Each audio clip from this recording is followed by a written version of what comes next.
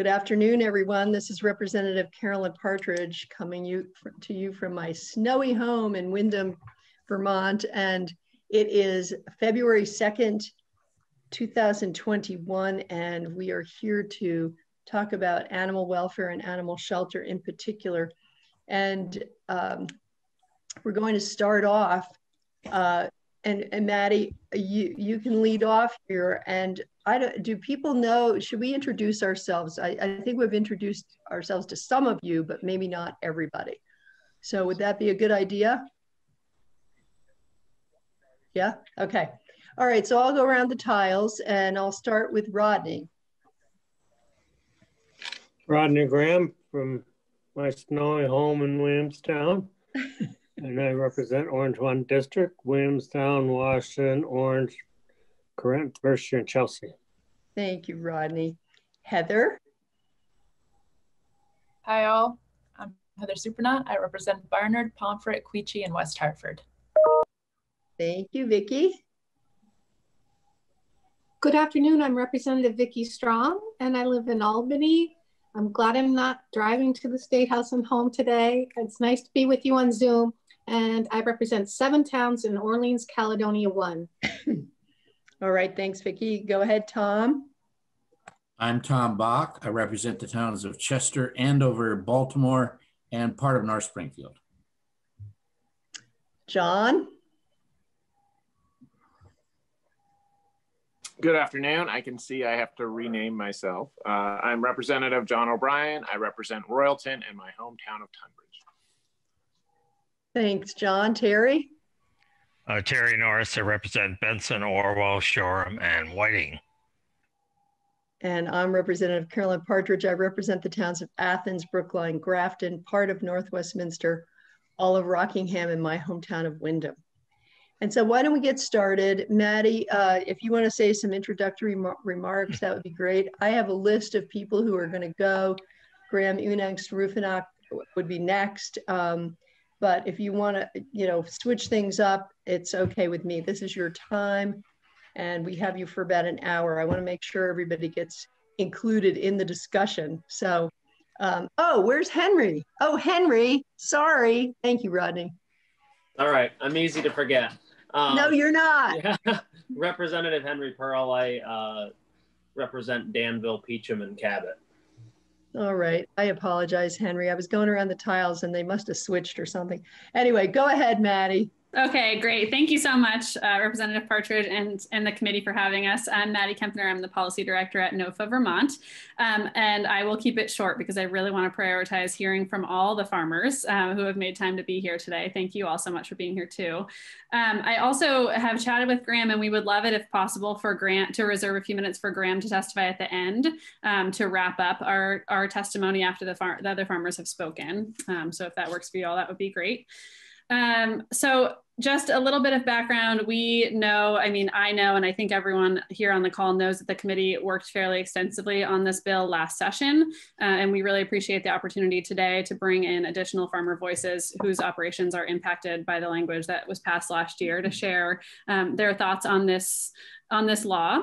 And I think we've had one meeting, I'll give you some background, with many of the farmers, but not all the farmers on this call, to discuss this language and hear from the farming community about, how this language has impacted them or how they see it impacting them in the future. And I just want to share that collectively, we really want to see language that protects animal health and welfare. That's really important to all the farmers that we have spoken with on this issue, and while supporting progressive management intensive grazing practices. And I will also just share that some of the farmers who are here to testify today have been animal welfare certified in the past, which I just share as a testament to the importance of animal welfare to farmers in Vermont, both those who have been certified and not. And so I will share some language that we have developed in collaboration with many of the farmers here, as well as a broader list of folks in the ag community. And I can just figure out how to share my screen here. Give me 1 second. Okay. Can y'all see that okay? Yep. Okay, excellent. So This is some language that we developed collectively. Many of the folks, like I said, here on the call today were included in developing this language. And really, it's modeled after the National Organic Program regulations as they relate to adequate shelter for livestock. And as you know, as you probably know, the National Organic Program really emphasizes needing to have animals grazing on pasture for a minimum number of days per season. And so as such, I think is a good framework to start with when we think about, what is appropriate for animal health and welfare that are for animals that are predominantly maintained outdoors.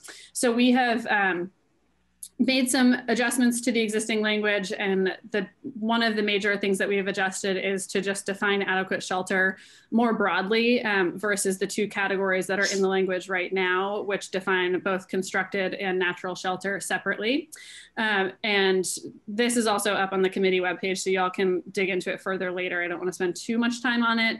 That's one of the main changes that we have suggested here. The other is to really define inclement weather and try to put some more sort of guardrails on, what types of weather warrant livestock of different species needing to have access to shelter during that weather and during periods of inclement weather specifically, versus the language right now, which really indicates that livestock have to have access to adequate natural or built shelter essentially at all times to prevent direct exposure to the elements, which I think a lot of folks were feeling was excessively broad in that, the elements could include things like sunshine or rain, which aren't necessarily problematic in their lesser extremes to many livestock species. So that's just a brief overview of the language that we've developed. And I will say also that we have had some pretty significant buy-in and agreement on that language across a broad spectrum of folks in that community. Many of the farmers here, like I said, have weighed in on that, plus farm leaders from both the organic and conventional communities within agriculture in Vermont. So it's something we would love to see you all take up. And I'll leave that at that. And lastly, I just want to say, in addition to making recommendations for revisions, to the language, we and many of the folks on this call are seeking clarity and transparency around the existing training, adjudication, and enforcement processes regarding this law. And we are interested in engaging on that level as well, because we know there is a whole apparatus and many folks involved in the sort of enforcement and adjudication parts of this issue. So I will leave it there and pass it to the next farmer on the list. Thank you so much. All right. Thank you so much, Maddie, for giving us that introduction. And the farmer on the list that I see a grazing outreach specialist, Kimberly Hagan. Would you like her to go next? And we'll have Graham at the end. Sure. I think that works great if that works for Kimberly. Yeah, that's fine. So I work with this whole group. I've been out on a number of calls in the last 5 years with trying to resolve conflicts between farmers who are grazing their animals outdoors and law enforcement and a concerned neighbor or someone in the community that thinks that they are not grazing or dealing with their animals properly. And it is a gray area, it's fuzzy. And I think we do need some clarification. And I did work with this group. I like this new language, what we've come up with a little bit better. But I think what's became clear to me is that there are people in our communities that no matter what you put in writing, they're going to find a way to get around that language if they feel like it's not being dealt with. And we tried to do more educational work this past season. We did some across the fence episodes just to show people that, animals indeed are much healthier when they are outside. They can tolerate conditions much different than what humans can. They are not human beings, they're animals. So I was taking more the approach of doing more education than trying to use language or a legal structure to deal with this. But I do think there might be a good place for having a team to work with some of these situations because they do get volatile pretty quickly, some of them. I also want to point out, and this is something that the committee should be aware of, Sometimes this puts farmers in direct conflict with two different state agencies. We have people who are dealing with neighbors who are telling them that they need to have their animals have some kind of place to get out of either the sun or the rain or the wind or whatever. And yet at the same time, if these farmers try to include small areas of woodland in their pasture areas, just for that very reason, for some shade or for wind protection, they sometimes are in violation of their current use. And I've had some actual farms have been fined for putting livestock in wooded areas. So it's just something to be aware of, something that I think that might have to be worked through in the future. Kimberly, I think what I want to do is hold questions till the end because I want to make sure all the farmers get a chance to speak. But I just have to clarify, because if we're going to follow up on this, I need to know who imposed these fines? It's sorry about that. It's actually the tax department, because you're in violation of your current use. So current use either recognizes forest land or ag land. There's no in between. So if you put livestock into your forest land, you're in violation of your forestry current use plan. Very interesting. I know. I think we're going to have Jill Remick in again. We can ask her about that. Yeah, thank you. All right. Thank you so much, Kimberly. Really appreciate it. So next person on the list here is Adam Wilson. Is Adam here? I don't see Adam. I think we might have to come back to him if he's able to join later. That's fine. Joan Falcao or Falcao? Yes, I'm with Bob Fireoven. Okay, okay. And if I murdered your last name, I apologize. I have many pronunciations for that last name. We're here in South Hero at Health Hero Farm, and we raise 100% grass-fed beef. We have a beautiful conserved property with large stretches of open land that grow beautiful grass. They used to be corn crops, and that's why they're so open. And it would take us 20 years probably to grow decent shade. We do have some shade around the periphery. My main concern is shade in the summer.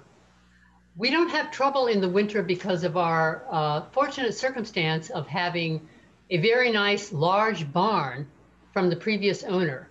So the cattle can go in there when they want to. Now, right now they're not inside because it's a mild temperature. They don't mind the snow.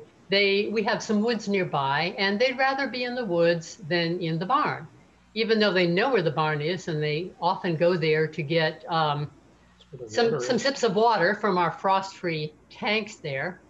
So we're in there often enough that we know where they like to spend their time.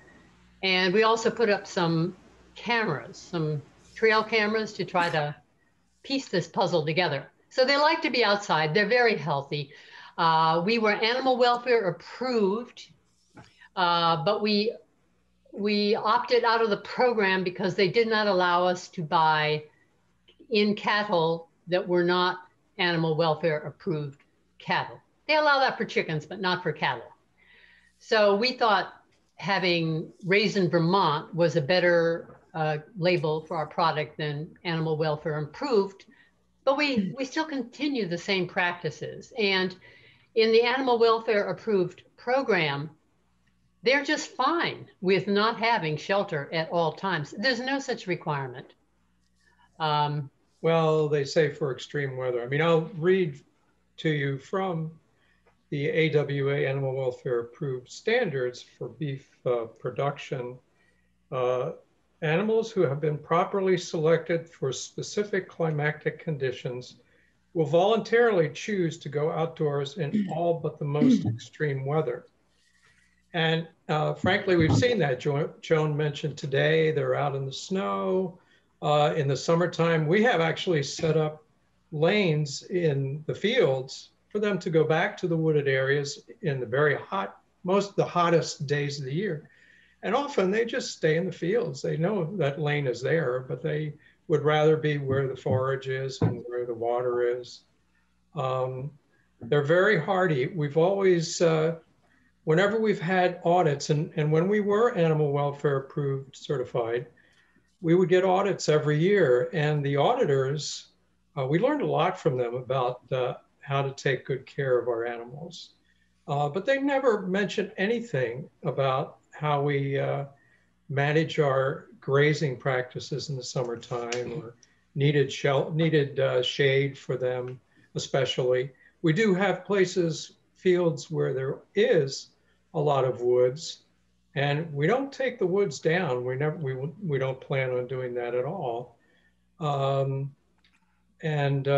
again, we have had, for instance, we did do some contract grazing a couple of years ago, and we had in a different breed of cattle, Galloways, who were bred in Canada.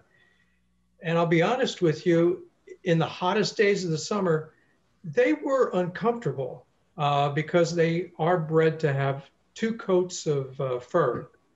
And so they don't handle the heat as well as our cattle do.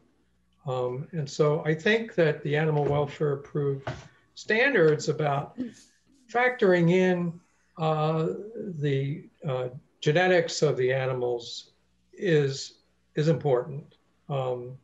We feel as though our animals, we've been told by many people, our animals are great condition, very healthy, and we see it too. It's rare for us to lose an animal.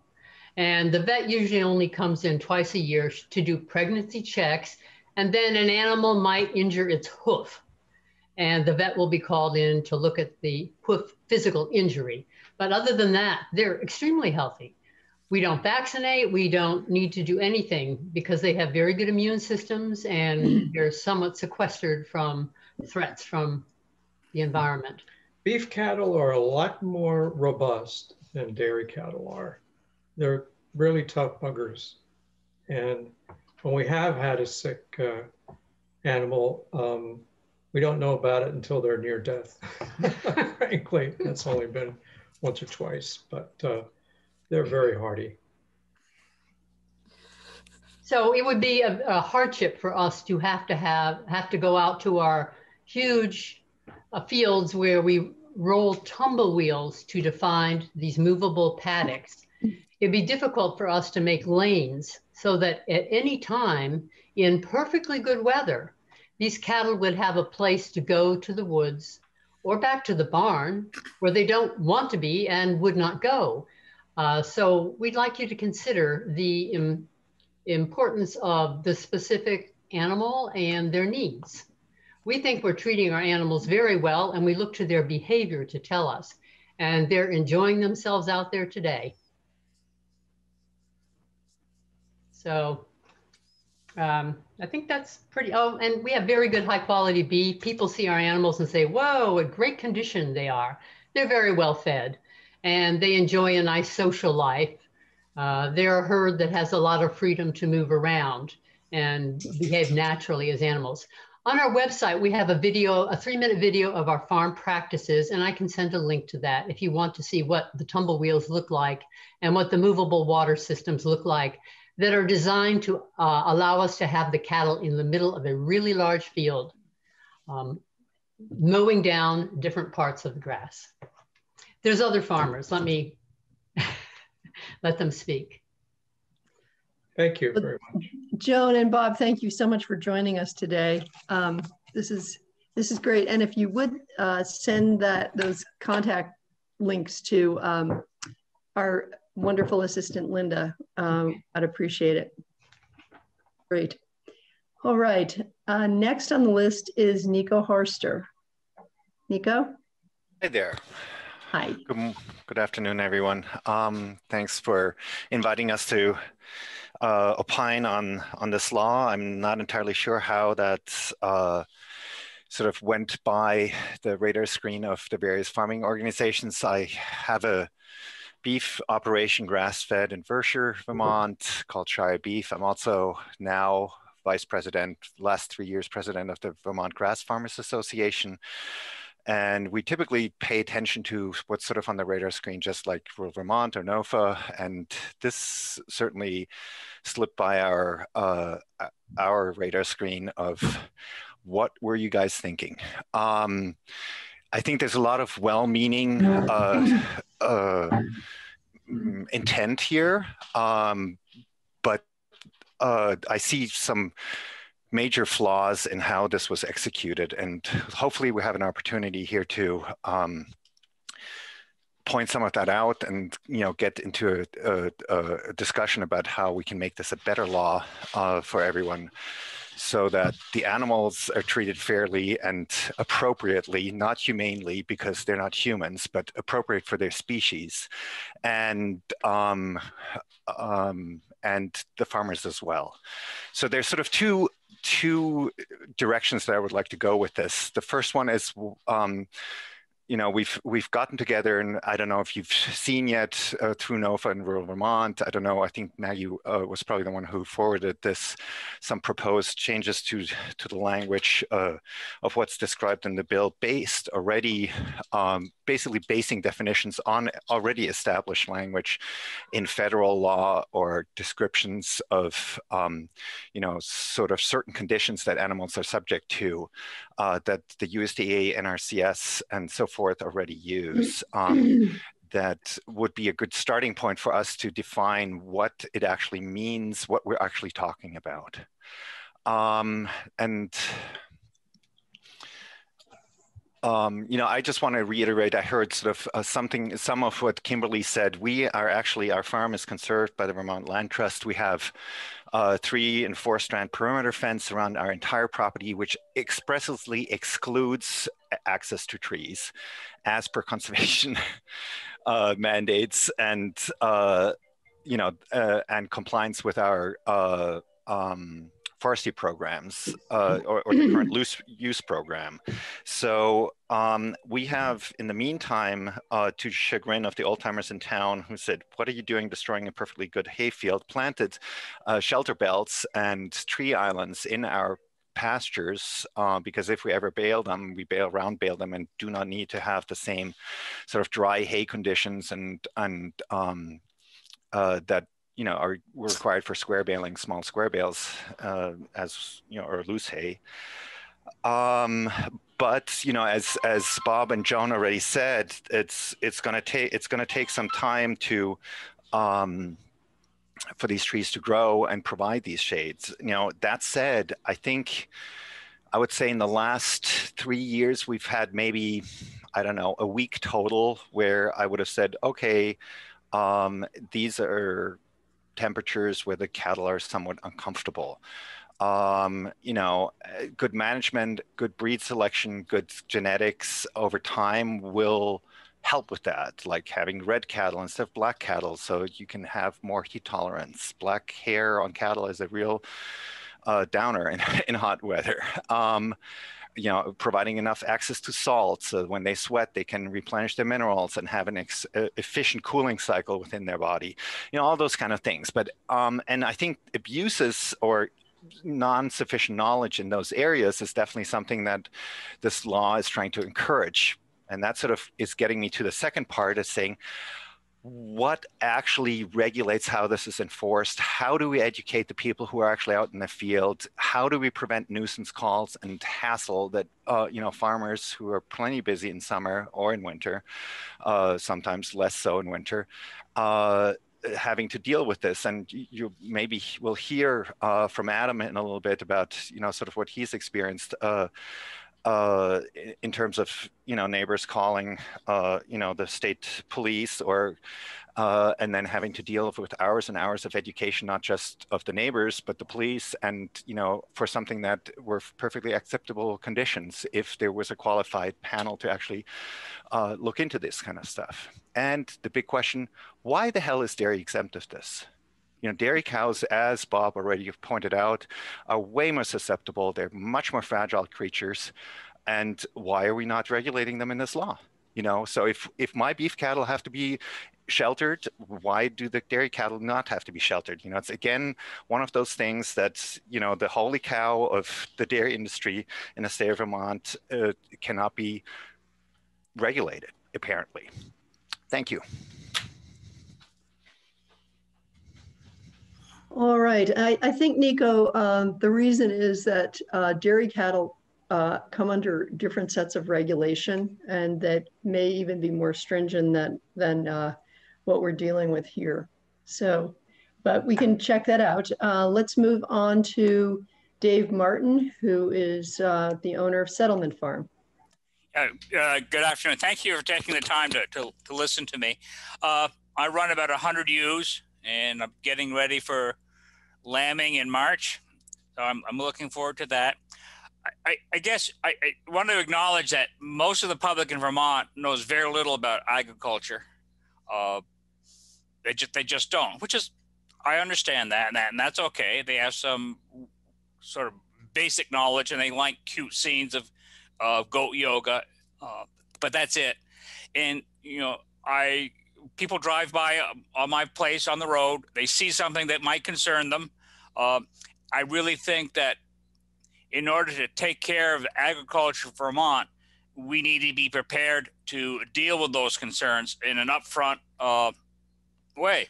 If somebody calls in a complaint about how animals are taken care of, that's an opportunity to educate the public. And I think agriculture and farmers need to always be prepared to do that, because wishing it wasn't an issue doesn't make it go away. People are going to drive by your operation and see something that concerns them, and we need to be able to deal with it.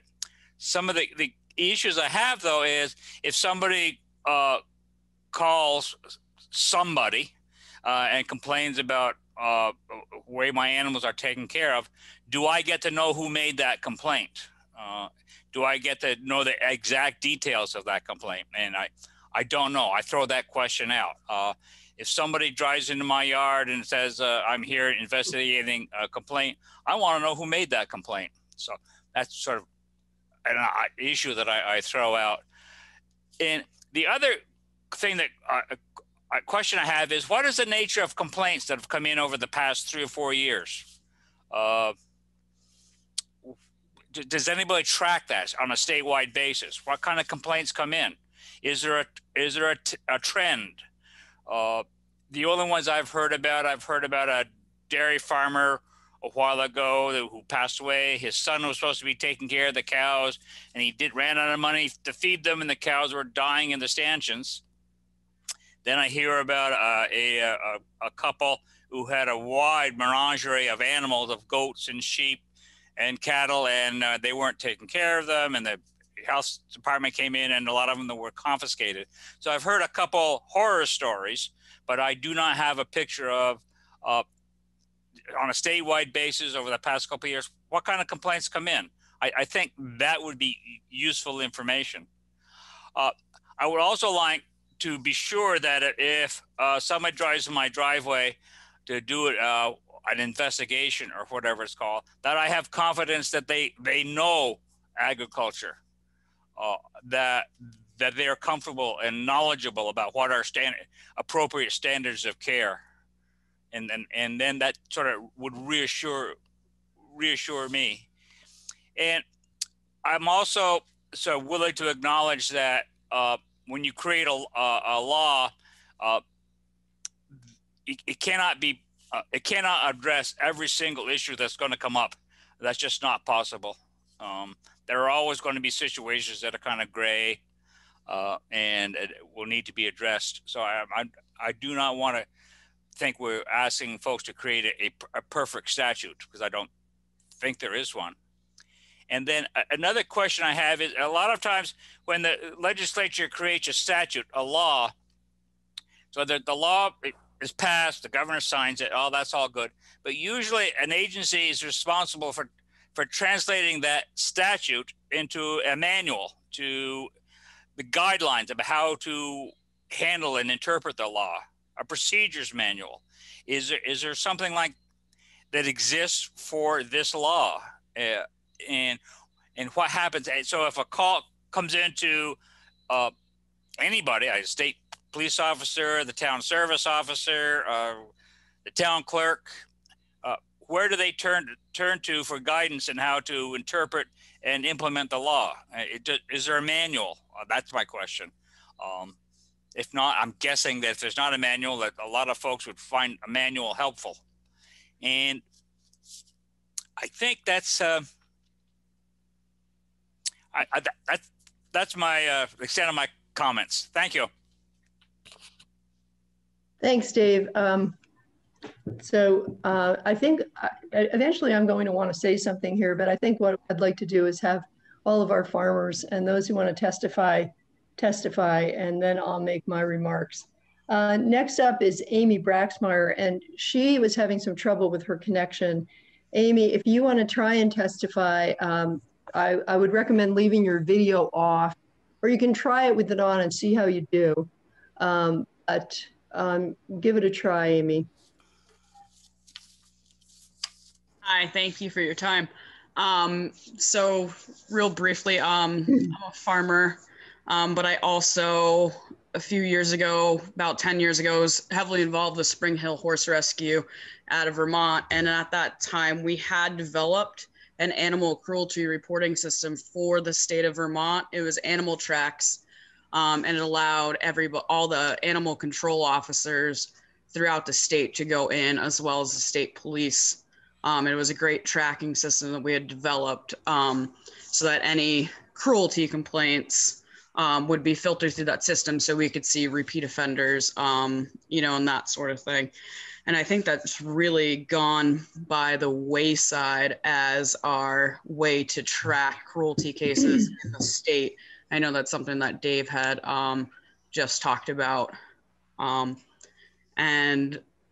right now, I don't think that there's an agency or anybody or a way to track those to see, how our repeat offenders are happening and, that sort of thing. And from my work with the rescue and going out on some of these cruelty cases, a lot of the offenders were typically not farmers that were out there to essentially make a profit, but it was more backyard farmers, collected animals and that kind of thing. And I saw a big area and opportunity for education through my work with that program. And that's kind of, where I'm coming from, is the animal cruelty and the reporting cases. But just like Dave said, a lot of the calls that we got were from people who were, general public and uneducated about livestock and that sort of thing. And also with my business, mobile goat grazing, it's hard, for me to provide a shelter on these different areas. My animals would get moved, once a week or twice a week to new properties to provide the service of mobile goat grazing and brush clearing and that sort of thing. And it's detrimental to my business to be able to have to establish some sort of adequate shelter for each move that we make, and that sort of thing. So, but I'm happy to answer any other questions that you may have a bit, about my work with the rescue many years ago, and some of the cases David talked about, as one of the investigators that went out on these cases. And I can provide some feedback around some of the stuff that I've seen and some of the work that we did. But once again, it's gone to the wayside for now. But thanks, Amy. Why don't we move on to Annie Hopper, then we can skip back to Adam Wilson, who I see is here now, and then we'll go to Graham. So Annie, why don't you go ahead? Hi, everybody. My name's Annie Hopper. I run Scuttleship Farm with my husband. We're in Panton in Addison County. We run beef and pastured poultry and lamb, and all of our grazing animals are 100% grass fed. And we're actually also animal welfare approved. We're currently animal welfare approved until we get sick of dealing with them, because for similar reasons as Health Hero, they're not always, I don't think always rational in some of their more detailed restrictions. But in any event, it is the highest tier of animal welfare third-party certification that exists, I think, worldwide. At least that's what they claim. I mean, it consistently is referenced as the strictest protocols. So we have, been certified with them at the beginning of our farm. we've got about 200 acres, 70 of which are on the shores of Lake Champlain. And the other 120-ish are rehabbing cornfields that were just barren wasteland after decades of intensive extractive dairy management. Just nutrients in, everything out, take it to the barn, it's gonna end up in the lagoon anyway. Our soil looks like the moon. So I don't know. I'm not gonna really comment on language because I feel like that's y'all's department. You're gonna get that better than I am. But I wanted to give you a little bit of context because I really feel like this rule, as I'm reading it and looking at it, it's like, you guys are really going hard on like regulating the trees, but there's a whole forest we're missing here. And I just wanted to put that in context because these dairy cornfields that we're regenerating with our grazing animals right now, we're using the livestock as a tool. They are not the center of our farm. You know, and we need to think about like this paradigm of like barn versus pasture-based agriculture. I don't manage animals. I don't wait on them. I don't bring them food. I don't do all of this stuff for them. I'm using them as an active living tool to regenerate our landscape and produce carbon negative meat in a time when people don't even know that hardly exists. So I actually see what we're doing as a huge opportunity for the future of Vermont agriculture. I mean, no offense, but like dairy's really struggling right now. And our topsoil is all in the bottom of Lake Champlain, along with so much of our nutrients. And our pastures have been nuked by glyphosate. And it's just like, this is what's gonna bring it back. You know, pasture-based agriculture is making money in Vermont. It's capitalizing on the Vermont brand. But when you start regulating, you gotta have a shade, you gotta have a this, you gotta have all of this coddled stuff for these animals. They are not the same as these dairy machines sitting with blank stares tied in a barn. I mean, converting feed. They don't need the same requirements. I mean, you guys have heard that like quote, right? The ship is safe at harbor, but that's not what ships are for, something like that. I mean, these animals evolved from grazing herds in the plains. They don't need an umbrella. They just, so much of this stuff is, I think, really missing the mark. I mean, if my animals are wasting away because they can't handle the climate or my management, I'm not farming, I'm losing money. I mean, so this doesn't really seem to apply to farming. It's about animal cruelty. So in any event, I'm thinking like, I really would encourage you guys to think about like the future of Vermont agriculture and what we actually want to encourage. Is it more like sequestration of livestock into barns to just convert feed into food? Or is it going to be pasture based? Is it going to be, you know, up to speed on the most progressive, like regenerative tools in the grazer's toolkit? Like, for example, when I graze, we're moving every day. Every day our animals move to a smaller patch of grass on our fields. And sort of like the guys at Health Hero, they're with their tumble wheels. You know, we are out in these big cornfields. That's what we got. That's what Addison County's got. There aren't trees anymore. We got rid of them for dairy. So this is how we're bringing it back. But that involves bringing them into small grazing cells where we cluster their animal impact, spread their manure, and then rest. In order to do that, I can't have shade in every single paddock that they move day to day to day to day to day. But then again, they don't need it. I mean, because as Nico mentioned, these are not dairy animals. They don't need everything.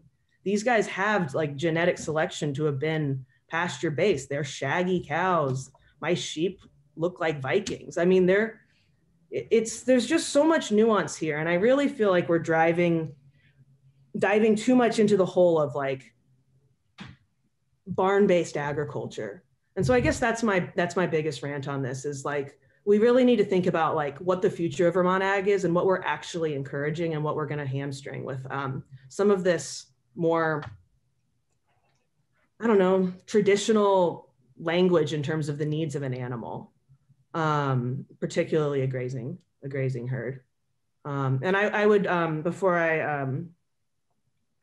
I wrap up, I would also like to issue a general, I don't know, cry for some attention. This is not the best use of time or energy for you guys, for tax money, for any of it. Dairies being totally exempt. I understand that they have RAPs. I understand the Agency of Ag's there. It doesn't matter how many papers you give the fox if he's still in the hen house. The Agency of Ag promotes and enforces the dairy industry here. It's not compatible. So to exclude that, it's just like, well, there goes most of our farms in question. I can't see how this is helping anything. It's just making more hurdles for the people trying to do things regeneratively, and I don't know, continuing to turn a blind eye so that, you know, our confinement-based dairy industry here can continue to churn out cheap food at the expense of our regional health, our hunting waters, our fishing waters, our recreation, our tourism industry, and everything else is laid on the altar of cheap food right now. And that's your forest. And I really don't think these trees need to find. Thank you. Thanks, Annie. All right, why don't we turn to Adam Wilson. Adam, go ahead and introduce yourself, please. You're muted, Adam. So my name's Adam Wilson from Brushbrook Community Farm in Huntington. We graze sheep and cows. And I'm sorry for arriving late. I'm wondering if there's a specific prompt that would be most helpful for me to respond to, or something that would be most helpful in terms of what's already been said for me to add in here. I don't think there's a specific prompt. It would be your concerns about the bill regarding adequate shelter for livestock. Okay, sure. Well, I mean, one thing that might be unique about my experience is that, like some others here, I've been grazing for some significant time, over 20 years now, and employing these grazing techniques that we call intensive rotational grazing or management intensive grazing. And what's changed for me, so the animals seem to get healthier and healthier and thrive in the conditions that we ask them to work in, which is often outside in the sun in the summer and outdoors in the winter months as well. And what changed for me was that a couple years ago, we moved to a new farm where all of our fields are visible from the road, and we happen to have a few neighbors who are very impassioned animal rights folks and have picked up the language in this bill to work first with the animal control officer in Huntington, who fielded phone calls through the summer months from these specific neighbors and repeatedly told them, go talk to him. He's a really nice guy. Those are the best cared for sheep in Huntington. They're out there every day moving the fence. Go talk to him. Didn't hear from them directly. And then eventually the state police felt like they had to respond because it was their duty. And we've now been through multiple rounds with the state police and generally found the state police to be very thoughtful and actually interested in learning about the health of the animals and the grazing practices. But what it struck me, I guess my reason to get involved here and help to push this forward is, as someone who's been grazing for 20 years in the state, I have a huge amount of contacts and network at, Sam Dixon at Shelburne Farms, someone who's one of the sort of grandfathers of rotational grazing in the state, started our sheep flock. And I have a lot of people to call on. And so I wasn't really concerned that our animals were going to be taken away. But when 20 years ago, when I had started, if this same thing had happened to me, trying to do the best I could, having, apprenticed under people who'd been grazing for decades and decades and decades, their whole lives, I might have given up and stopped farming. The pressure might have been intense enough. And from what I hear from folks at Extension and from the state police is that the pressure, the animal rights agenda is increasing in its intensity and its pressure upon farmers who are grazing in the public view. And what ends up happening is that farmers end up moving to land that's not visible from a busy road. And for us, we're a community farm in that all of the food we raise is shared with folks who live within a mile of the farm. We actually give all the food away. We call ourselves a gift economy. But all those families are eating the lamb and beef and they know the animals intimately, and we have the opportunity to educate about the health of the animals and their interaction with pasture, why we ask them to work in the sun alongside us who are out there working in the sun, what that does for soils. And so we see it as a huge benefit to us to be, we're adjacent to the school, we're grazing on some of the Newtown forest land, the open field portions of the Newtown forest. We're super integrated with the town, but because our animals are in the public view every day of the summer and every day of the winter, we've become sort of a lightning rod for this specific impulse to extend. We've decided humans have to one step to these animals. And so it's been an interesting journey, and I'm really so incredibly grateful for all the folks who've put time into this to try to do something to improve this language. And like a couple people have said, no matter how detailed this law gets, it's not going to account for the thousands of micro factors that go into deciding each day where to move the animals, what pasture to put them on, which days of the summer to break their rotation pattern, to move them into a shade paddock, the breeding, the genetics, the state of lactation, the historical presence of parasites in various areas of the pasture. There's just no way that could be legislated. So I think this language that's being offered is a good first step to make it a little bit better. But really, as others have said, it's going to come down to what the response is. And I guess in my case, the response has generally been thoughtful, but it has taken a lot of time. I mean, we're talking so many hours on the phone and in meetings, and I've been able to handle that and continue farming, but it's not everyone who could. So I guess that's my hope, is to make this better for others who are trying to do the right thing for their animals and their landscapes. Thanks. Thank you, Adam. All right, I think we have Graham left. Graham, would you want to go ahead and introduce yourself? Hey folks, I'm sorry to be off video this whole time. I've been dealing with this little one. This is Juniper. My name is Graham Unang-Strupenach, and I'm the policy director at rural Vermont, and I'm also a farmer in, I lease land in Calais, Vermont, and graze. I think I really just want to try to just wrap this up from our perspective, working with a number of the farmers in this call and with NOFA and a number of other organizations. As Adam and Kimberly and other folks mentioned, this issue does go well beyond this language that we're suggesting, but we really do feel like this language, at least, it begins to get at some of the most problematic nature of this law and how we've seen it impact some folks. So again, the general message is that we're taking wording which implies, based on some correspondence I had with Ledge Council and John Bartholomew, which implies that animals need access to shelter at all times or shade at all times, and suggest alternative language based on National Organic Program standards, which says basically that animals need access to shelter or shade at times of inclement weather. And then we go to define inclement weather to some extent based on some different extremes. But as folks have said, there's only so much detail we can get into. And hopefully what we can see is also a broad interest amongst these folks to work beyond this and to collaborate with responders, to think about what kind of training is appropriate for folks who will be responding, and just to understand that the legislation cannot adjudicate what needs to happen in the moment, and that people are going to walk into all different types of situations on farms.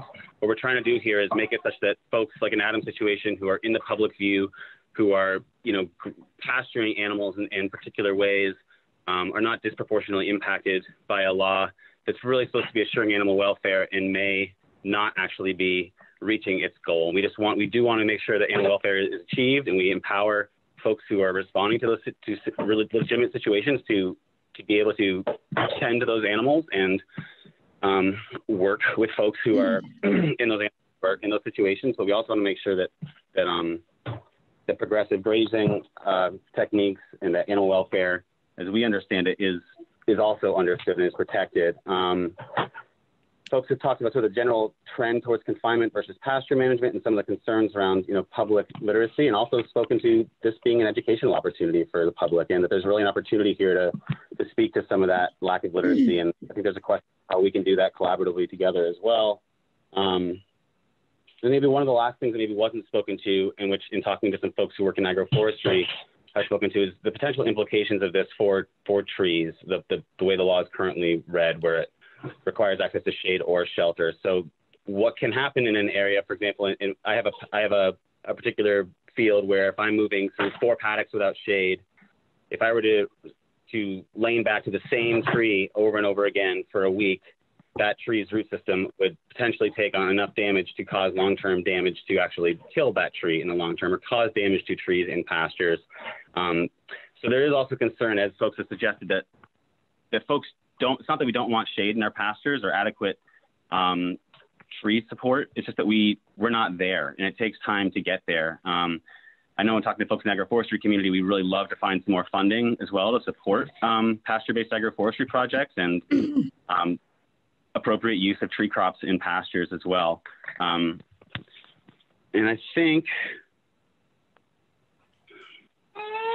that's largely all I wanted to focus on, and thank everyone for coming to testify, and thank the committee for your time today. I'll leave it there for now, and happy to respond to questions. Okay, thank you, Graham. Really appreciate it. I guess I want to start off by saying that I've heard this, and maybe this isn't accurate, but I've heard that rural Vermont and NOFA Vermont were not given. This was sort of a surprise, and that you didn't have an opportunity to testify. I want to be really clear that this bill, which was H-254, was introduced last year, 2 years ago.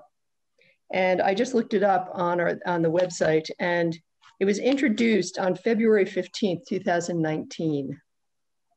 It was, and I'm really wishing John Bartholomew was here, but Terry's here, and Terry reported it on the floor. So maybe he can chime in here, but it was read a second time, which means it hit the floor on February 26th of last year, so before the pandemic hit. And then it went through the process. It went to the Senate on March 10th of last year. And it went through the process all, like during the June session, and was finally approved by the governor on June 23rd.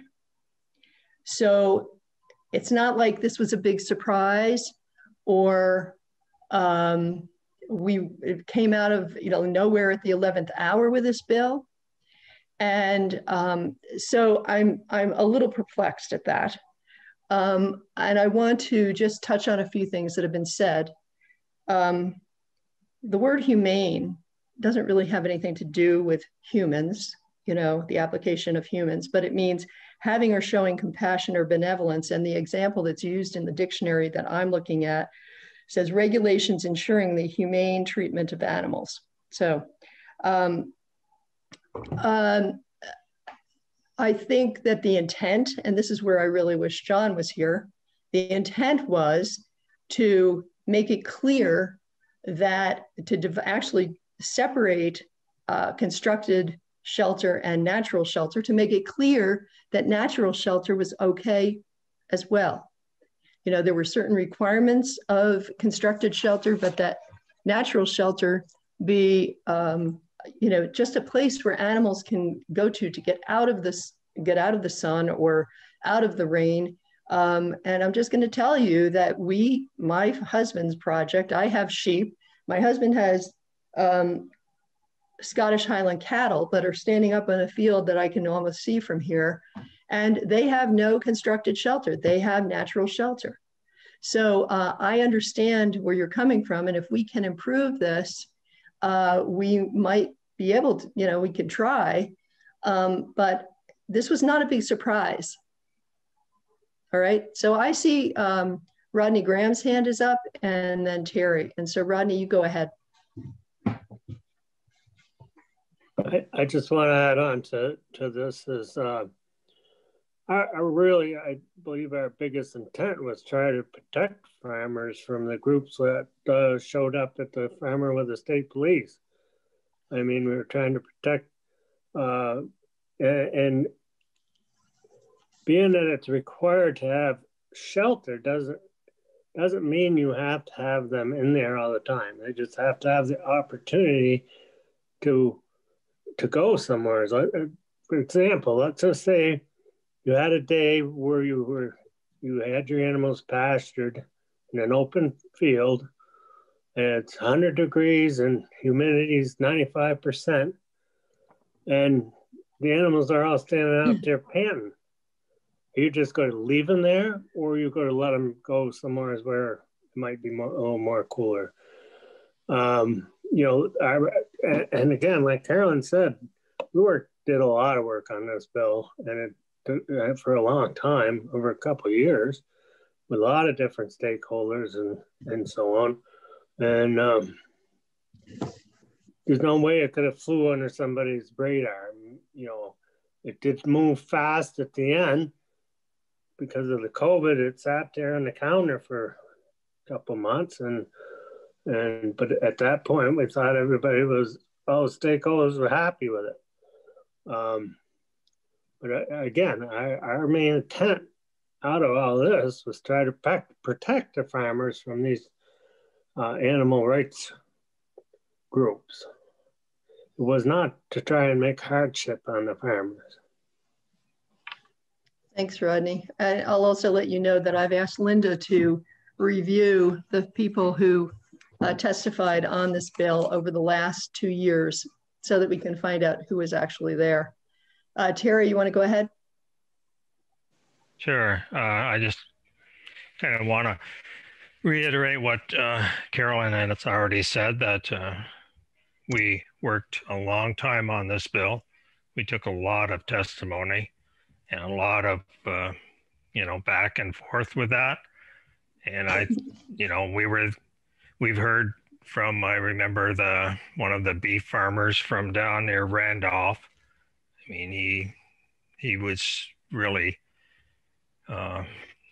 concerned about, you know, he wanted to be able to use trees and, you know, for shelter, and, you know, but there's going to be animal rights activists, no matter what we do. I mean, they are there. We see them all the time. I mean, they're after hunters, they're after farmers, and, you know, you can't stop them. I don't care what kind of a bill, but we were trying to at least give the people that enforce the calls, state police, sheriffs, or whatever, something to go by to look at that animal and see if they're humanely treated, because you can't expect the sheriff to come by or state police and with no veterinary knowledge or husbandry about animals to decide, well, is that, you know, beef cattle maybe a little too thin for a beef cattle? I mean, that's a lot to ask for somebody. So I guess I'm willing to look at the bill again, but I don't like the implication that we snuck this through. It's because it's not true. I mean, we worked a long time on this. Thanks. All right, thank you, Terry. Maddie's hand is up, and then Rodney, and then Nico. Yeah, I just want to respond. I don't really feel like there was an implication made by myself or anybody else that the committee snuck this through. I don't believe that, at least Vermont was. Can people mute, please, if they're not actually, if they haven't been called on? Thanks. I actually started my testimony by saying that we understand that the committee spent a lot of time on this last year. And I think, NOFA Vermont, we take some responsibility for not having, weighed in on this sooner, but we also are, we have one person working on policy for our entire organization and just have limited capacity to be in every place at once. So I'll just say also that we weren't invited to testify on this bill, which, would have made sense given that we certify over 700 producers in the state who utilize grazing practices who could have weighed in on this. And I think it's also just demonstrative that we have this many farmers that were interested in testifying on this bill, given less than a week's notice. There are a lot of stakeholders in the ag community who just weren't heard from for whatever reason.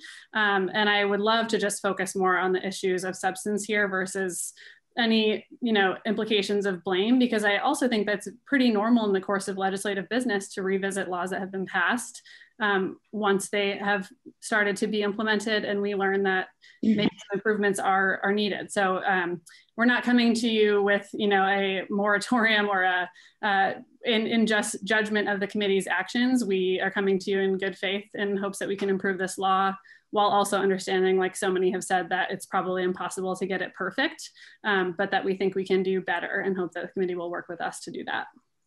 Thanks, Maddie. I have a question for you. Do you work cooperatively with rural Vermont? Here and there. Okay, because typically there's somebody from either NOFA or rural Vermont in our committee. And also typically, if people want to testify, they ask, and I am generally extremely accommodating to have people testify. So, I'm sorry if you weren't invited, but I think my understanding is that you all work cooperatively. I know that there are lobbyists sitting in our committee, and you bring up a subject and 2 minutes later, somebody from someplace else in the building shows up because they've gotten texted by the lobbyist who's actually sitting there. So I too want to move forward, but I also think it's really important to kind of correct some of the things that have been said today. And I have heard that somehow this happened so quickly and we kind of snuck it in and people were surprised. And I think that if you're paying attention, there shouldn't be any surprise here. So I'm going to go in the list, down the list here. Rodney, Terry's, your hand, did you just not take it down? Rodney, you're next, then Nico, then Graham, then John O'Brien. Yeah, I just want to respond to a message that was put in chat here. How many representatives have actually pastured cattle? My family farms and pastured cattle since 1916, if that helps you out. There's other members of this committee that have or are pastured animals. Yeah, I think that there's maybe only one who, and he grew up on a farm. So I think there's only one who hasn't, maybe Vicky. I don't know, Vicky, if you've had animals. So maybe Tom and Vicky haven't had animals that they've pastured, but the rest of us certainly have. We did when our kids were growing up. There you go. All right, Nico. Well, thank you. That is very reassuring to hear that there is actual field competence on this committee, and that was my impression. And what really surprised me, and this is not about blame game or something like that and how much time you spend or what it was, but this is an impractical and completely unenforceable law that was passed. And I think what we're trying to point out is not that we object to animal standards, humane treatment of animals, species appropriate emulation of artificial herd movements based on natural instincts and all these kind of things that are wonderful. But what you're encouraging, and I think Annie pointed this out in the chat as well, you're encouraging the 1916 no insult intended here, management. And we've moved on in how we manage pastured animals. We don't set stock anymore. We can have all these tree groups and shelter and permanent shelter in every paddock. And if we're going back to these old times, but that is land abuse. It is carbon wasting. It is detrimental to the water. So what I'm seeing as a farmer here is very conflicting mandates from my conservation easements, from my forester, and from my land management practices, as we are part of the, our farm is part of the 12 pilot farms in environmental excellency, in environmental stewardship in the state of Vermont. And now what this law is telling me is that a good chunk of the management that I'm held responsible for, that I feel is really important to do, gets thrown out by a mandate that is nonsensical, does not make sense to the appropriateness of, is not appropriate for animals.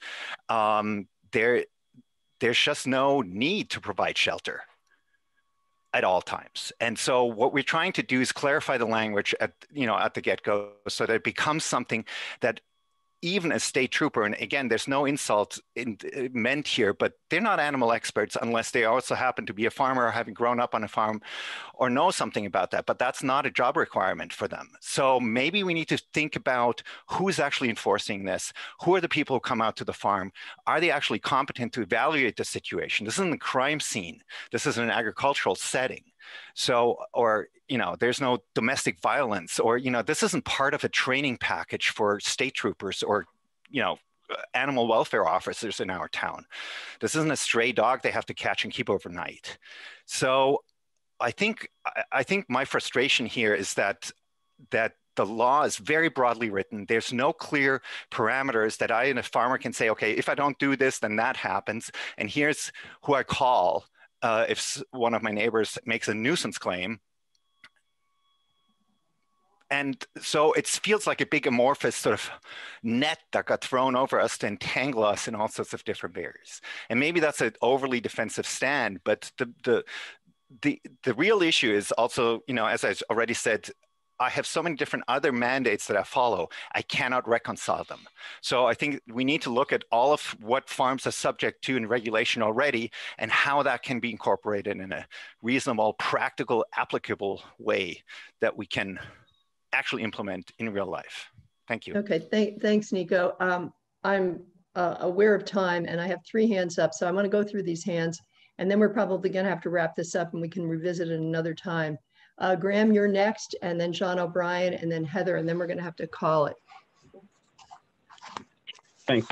Yeah, to reiterate what Maddie was saying, I don't believe that Maddie or myself came to this testimony with any blame or implication that something had been snuck through. But I will also reiterate what she said, that we all have very limited capacity. We have me as a part-time policy person who's not full-time in the State House. We had Caroline and Andrea there last year.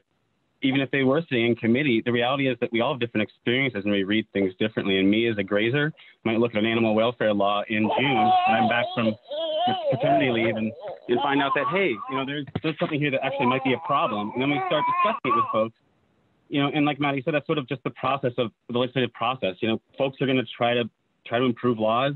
They're going to have different impacts, and we're going to try to respond to them. And that's sort of what our mission here is today. And I just want to also respond to the shade versus constructed shelter thing. And, we weren't critiquing that division. What we were doing is seeing that the NOP, a nationally recognized federal, standard, does articulate both the possibility of constructed and natural shade, but it also doesn't require access to them at all times. And I think that's what we're trying to ask you to recognize is just not realistic or in the best interest of animal welfare necessarily. That it's like was the situation which I believe Representative Graham was describing, where it's 100 degrees, there's X humidity factor. That's exactly when it's on the farmer to say, hey, we really need to assure that these animals have the protection they need, depending on their breed, et cetera. But if it's 65 degrees and cloudy and a neighbor notices they don't have access to shade or shelter, that's also not a reason for them to be able to be enforced upon for animal welfare abuse. And that's what we're trying to correct is find some reasonable way of saying it's not all weather in which they need access to shade or shelter, but it's particular times and environmental conditions which mean that they need access to shade and shelter. So that's just the clarity I wanted to bring there. And thank you all again. Thank you, Graham. John, why don't you go ahead? Thank you, Carolyn. Even though I'm a sophomore on this ag committee, I thought what is partly missing here today is some context of as I understand it, and Carolyn and Terry and Rodney, you could probably improve on what I'm going to say, but I understand that this committee, it deals with animal cruelty, and that there was legislation done in the past on the sort of pet side of things, dogs and cats. And then the issue of we need to update the humane standards for livestock. So that's where this came from. And we all agreed that body condition of these animals was the most important thing, but almost impossible to legislate. So the next best thing was going to be adequate shelter. And that's where this bill came from. There's also a sister bill we haven't really talked about, what didn't make it through, about sort of redefining who an animal control officer is and how they would go and enforce the adequate shelter law. And hopefully that will come back up. And I think the two work really well together. And without that, this law may seem like it's missing something. I also feel that this is, when we were hearing testimony on this bill, it wasn't at all about all of you here today. I mean, I think almost any farmer who's a member of NOFA or Rural Vermont or a certified animal welfare certified, these aren't the farmers that ever get in trouble. This was really about, you know, somebody with their backyard horse with a rib showing, or you know, clearly some animals in a field that it's too hot and they can't get into shade, or it's too cold, and they're poorly fed. And that's what we were trying to improve their situation and where this bill came from. So I think if there are unintended consequences, like you all feel you're going to get a lot more harassed now, then we can certainly make this legislation better. I mean, this committee, we're always trying to make things better. So thank you for coming in. Thanks, John. And Heather, why don't you go ahead? And then we're going to have to end this for today. I guess I'll just kind of second what Representative O'Brien said as well. And I do think that there is space to collectively acknowledge the frustrations that were brought forth today on both sides. I think that obviously this is something that farmers are feeling really intensely. And I think that from what I know, being so new to the committee, that this was not something that was intentional at all. But I think that it would be important for me to know as a new member if this is something that the committee is going to take up again after hearing testimony. And that's just where I'd like to refocus it, because I think that that is what the issue is at hand here. Okay, thanks, Heather. And we can talk more about that as a committee. And so I think we're going to wrap it up for now on this topic, and we're going to turn to Heather Darby. We thank you all for coming.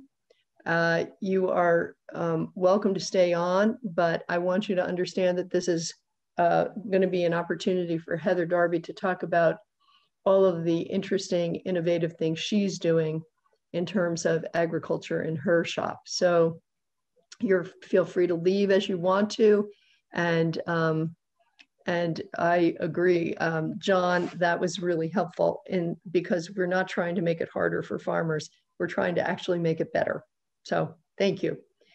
All right, Heather, you've been so patient. You've been here and we appreciate that.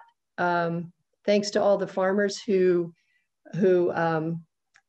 joined us today. We really appreciate it. And we will talk about working on this to make it clearer. All right, Heather, go ahead. Great. Hi. And it was fascinating listening to the previous conversation as well. And it's always helpful to hear everything that's going on. And I'm sure everybody just noticed that it's easy to know what's not going on and then watch something slip through and then feel totally unprepared, like having no idea that it just happened. So I think, you know, it just made me realize how easy it is, especially on a farm, to just have no idea what's happening up here in Montpelier. I mean, and I hear that from dairy farmers all the time, and just really trying to And Linda can attest to this the other day when you were wanting to hear from different farmers, and I was like, hey, you know, you have to make the time to do this. They need to hear from you, and you need to have a voice, and we can't regret what happened afterwards, and just getting involved. And I think it's just it's good for all of us to understand that it's hard to get everybody engaged. And I see you know, folks from rural Vermont and NOFA Vermont, who I work with all the time, and just still not always knowing what's going on. I don't know how to overcome it, Carolyn. It just seems like a constant battle. But anyway. Well, thanks, Heather. When when you work on something for 2 years and you have lots of people in it, so we'll pull up the list of folks who testified, and we'll see who was there. And yeah, you know. Yeah, no, and it was interesting. You know, the hard thing, I think, again, another lesson, you know, just listening to all of it is like, how do we keep our agricultural community united instead of not united? And I'm not saying that in any given way, but I think we hear that a lot, whether it's dairy farmers coming in feeling that they're being pushed up against some other farming type or you know, whatever label strata, whatever it might be, to, you know, some of the folks we heard today feeling the same way about the dairy industry, or vegetable farmers feeling like nobody cares about them. And, you know, how do we, there's so few farmers left anymore in Vermont, you know, whether they're dairy or vegetable or hemp or hops or whatever everybody's trying to do. It's, you know, how do we bring everybody together so that we're, you know, the ultimate goal is that we have a healthy, vibrant agriculture in our state that produces excellent food and an excellent environment around us. And I feel like that's the ultimate goal for all of us. Yeah. And it's hard to still hear, you know, that, and it's on everywhere, you know. Yeah, and Heather, you know, one thing I just want to interject here is that I think one of the things that we're coming up against is the influx of many people. This has been going on for years and years. I know. Influx of people who don't understand that it's okay for horses to be out in the field in the winter, as long as, you know, like that whole tension. Yes. I get those calls too all the time. Yeah. Whether people So realize anyway, it or not. Okay, on. Why don't you tell us about something else? Yeah, something else. Now all for right. something completely different. Yeah, there we go. Yeah, well, I was thinking a lot about like what of all the things that we do should I share today. So let's not start with animals. Let's instead focus on a couple of other things and then move back to some of the work we're doing in livestock. And, you know, I think everybody knows that, you know, we've been working in hemp now, and now since like 2015, and, you know, there's been a lot happening in Vermont as well as all over the country, and really trying to figure out, like, where do we fit? Where does Vermont fit in the world of hemp? And when I say the world of hemp, I truly mean the world of hemp, because, you know, the exciting thing about hemp being legalized is just all the opportunities that it can bring to, you know, new businesses and industries and agricultural production.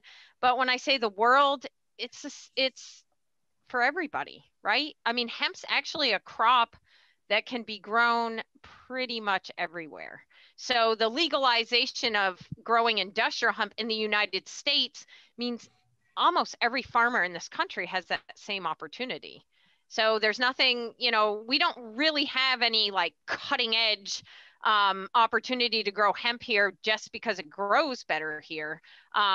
You know, it's whatever opportunity Vermont or New England decides that we're going to carve out for ourselves. And I think, you know, much like all the other excellent agricultural products we have coming out of Vermont, hemp will follow in those lines. You know, we will need to come up with our niche, the products that have, you know, that Vermont quality with it, or ingenuity that we see, you know, such as darn tough socks or Bernie mittens or whatever it might be, where will we fit with hemp? And I think, we saw the CBD boom come in. We were all excited about that. I think, all excited that some of us might pay our farms off and just, off an acre of hemp. And, we probably could have seen where that was going to head. And certainly, there has been quite a bust there, but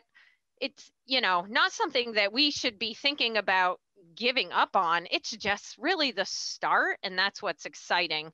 And so through, my program at UVM and now growing number of faculty at UVM starting to work in hemp, I think everybody sees the opportunities that lie in front of us. And so we're continuing a lot of our research.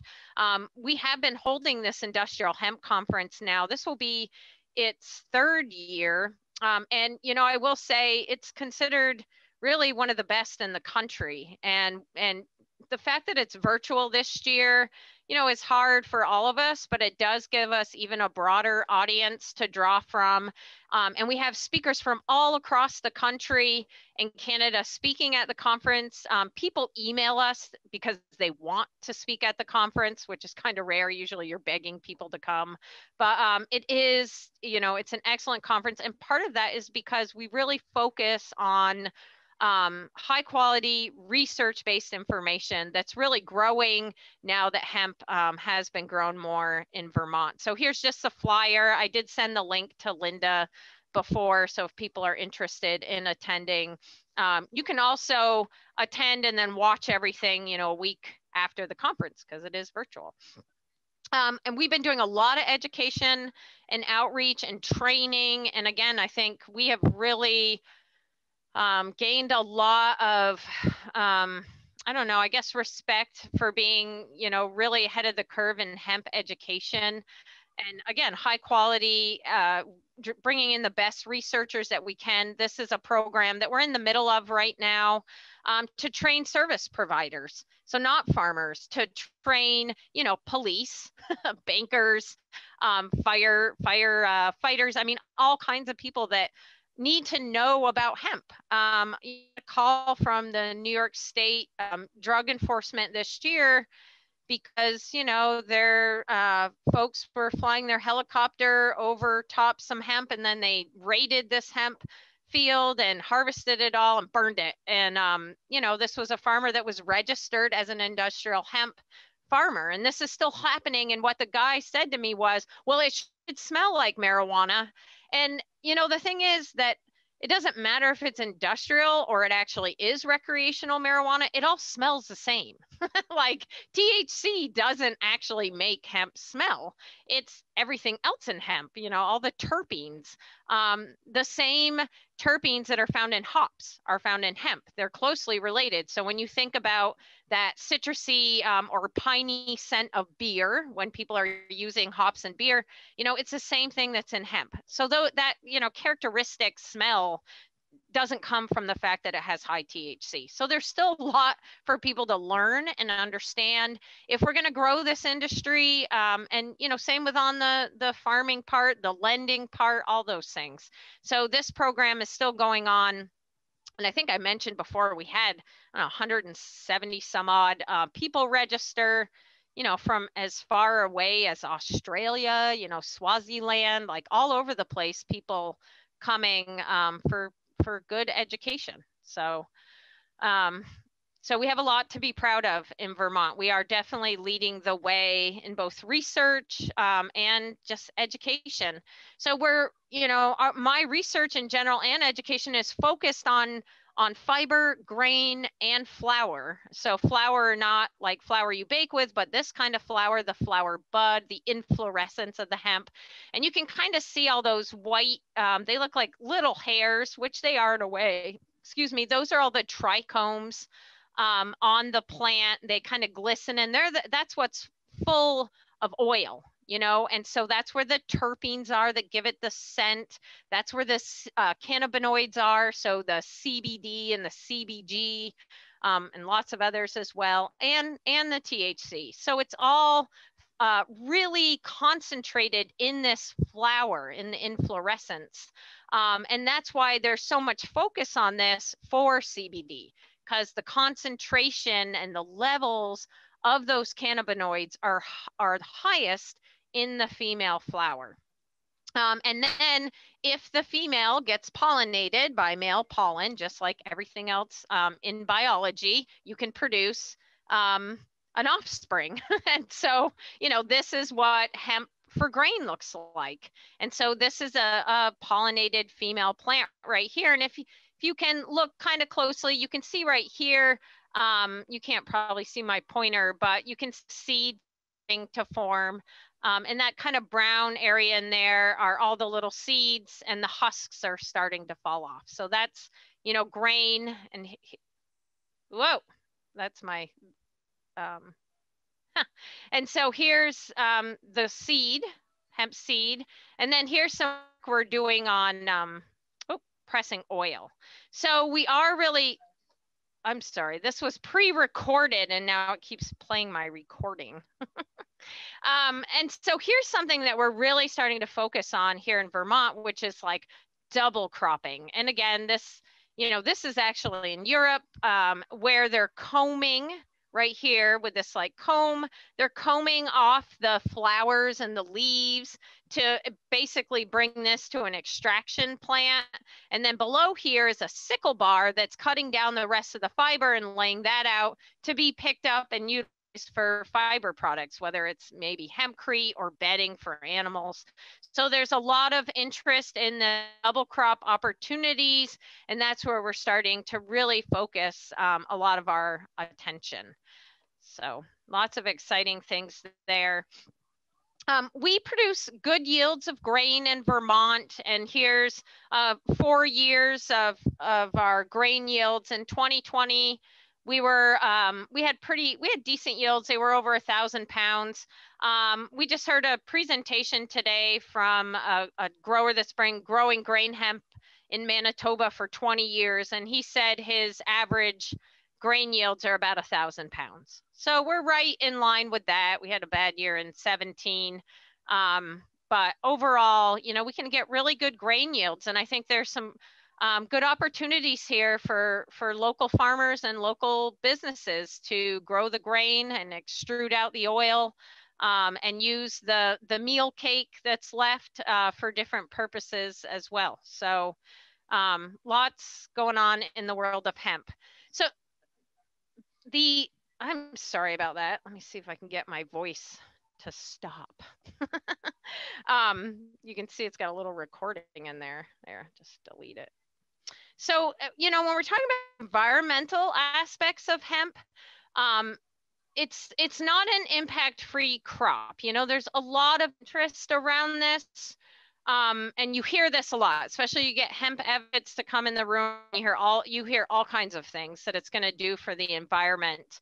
And you know, most every crop that's grown can have minimal impacts on the environment. But almost every crop that's grown can also have really negative impacts on the environment. It's all about how it's managed. And we heard a little bit about that already from the folks that were on before. You know, there's good grazing management and there's really bad grazing management. There is really good corn production and there's some that definitely is leading to erosion and runoff. And so it's really about how we develop the way we grow these crops and what we set as standards right from the get-go. And so hemp can have really positive impacts on the environment, but it can be really negative as well. So, you know, you hear things like hemp doesn't take any fertility.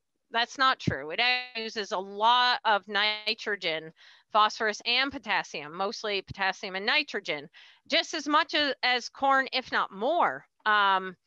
And so, but it can have a low impact, but that's also generally surrounded by hemp that's grown for fiber, not hemp that's grown, you know, in these really wide rows like CBD hemp is with plastic and so on and so forth. So it can have a real positive impact on the environment, but you can see right here, this is a study in 2004 in Europe. It says that that requires good agricultural practice production, which, you know, we know what that is in Vermont, right? So you can see that hemp, you know, has very low levels of many of these, but it's really under a scenario that allows for best management practices. So it can be really good for the environment as long as it's managed properly. So that's one of the things we're really looking at. We know Vermont is not going to be like the only crop that farmers can grow on their farm or should be growing on their farm. It needs to be a part of a rotation. And I'm sure you've heard this a lot, you know, good farming means that we have good rotations if we're growing annual crops. And so really figuring out, where does hemp fit in these rotations? What does it grow best following or before? And, you know, trying to understand, is hemp benefiting the rotation? Are there challenges, and where does it make the most sense to include it on our farms in Vermont? And that's really, you know, the question that we're focused on now.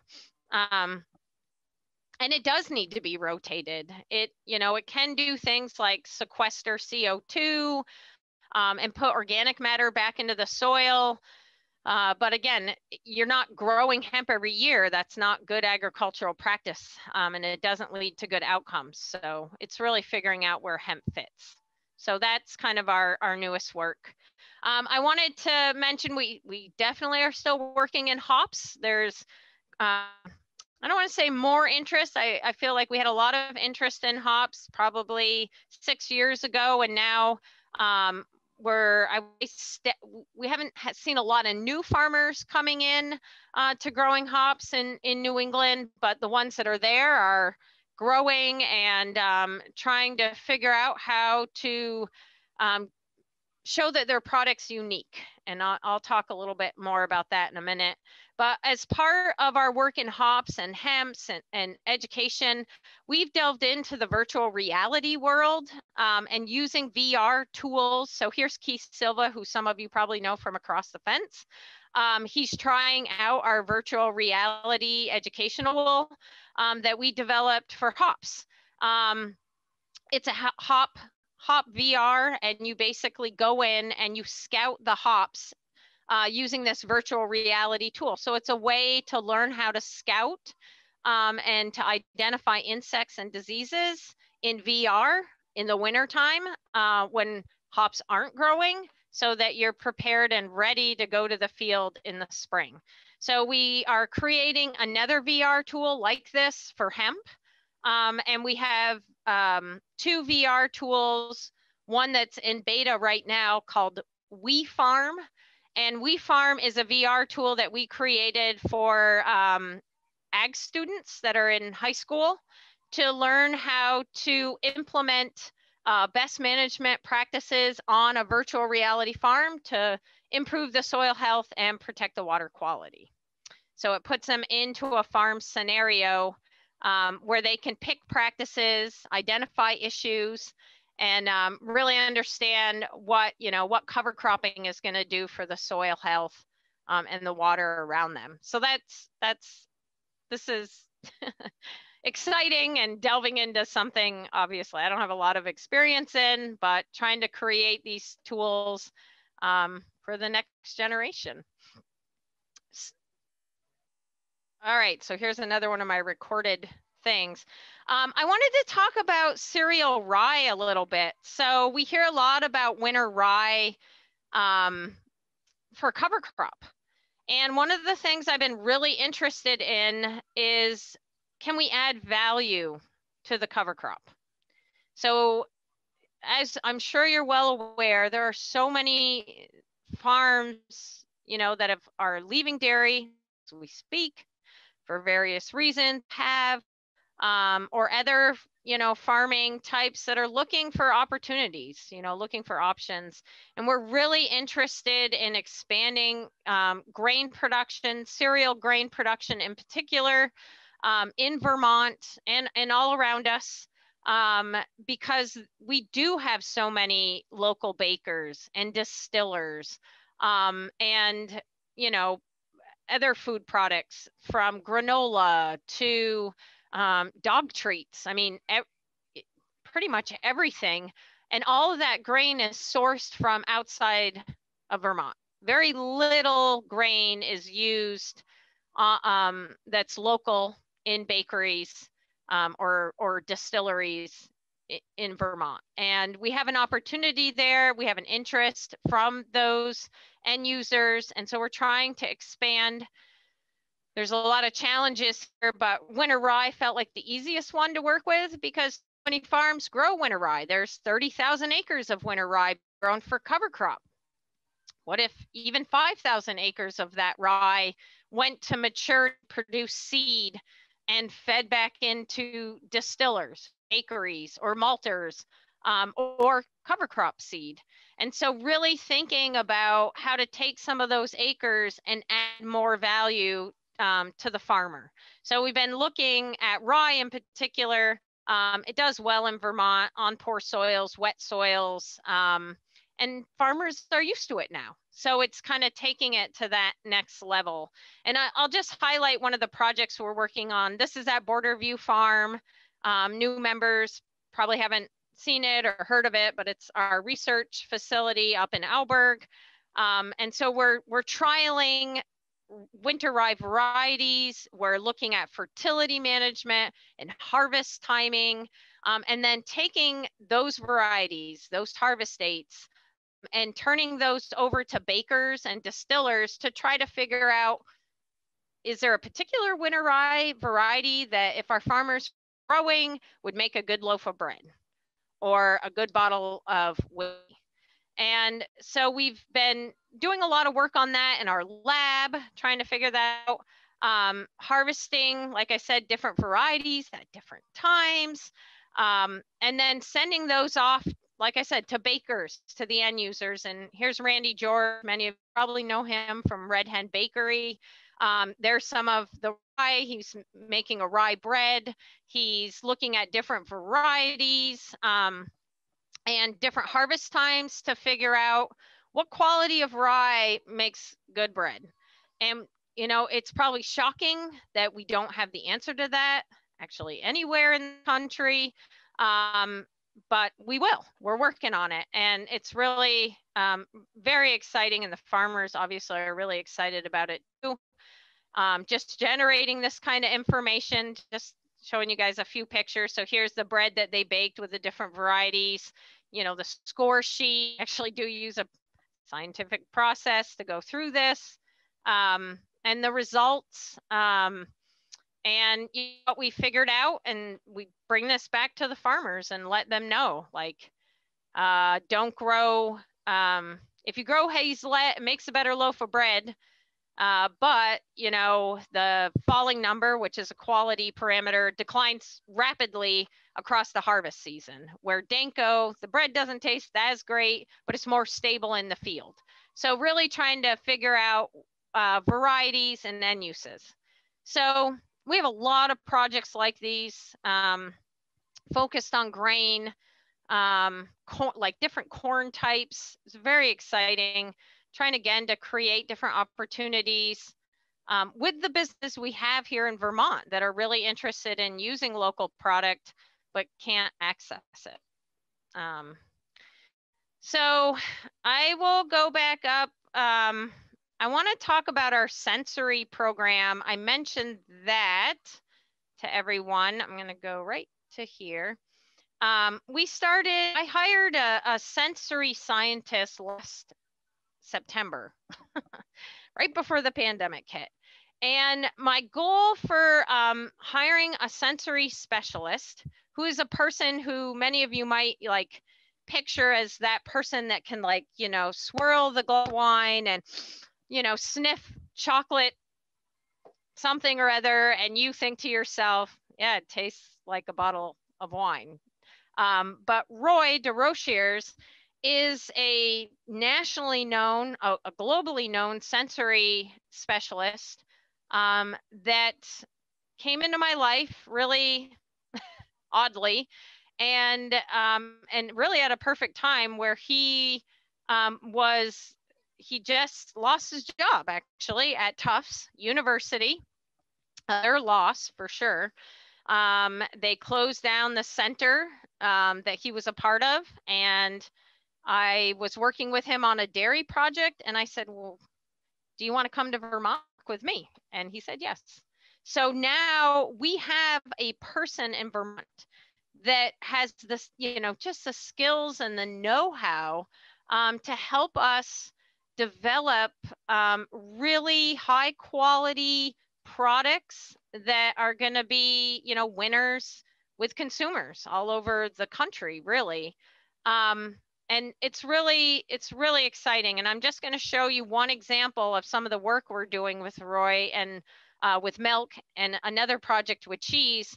So we have a grass-fed milk project where Roy's role in this project is to understand the sensory components of grass-only milk. So this is milk that is only produced from cows that are fed grass, pasture, legumes, stored legume or grass, but they're not fed any grain.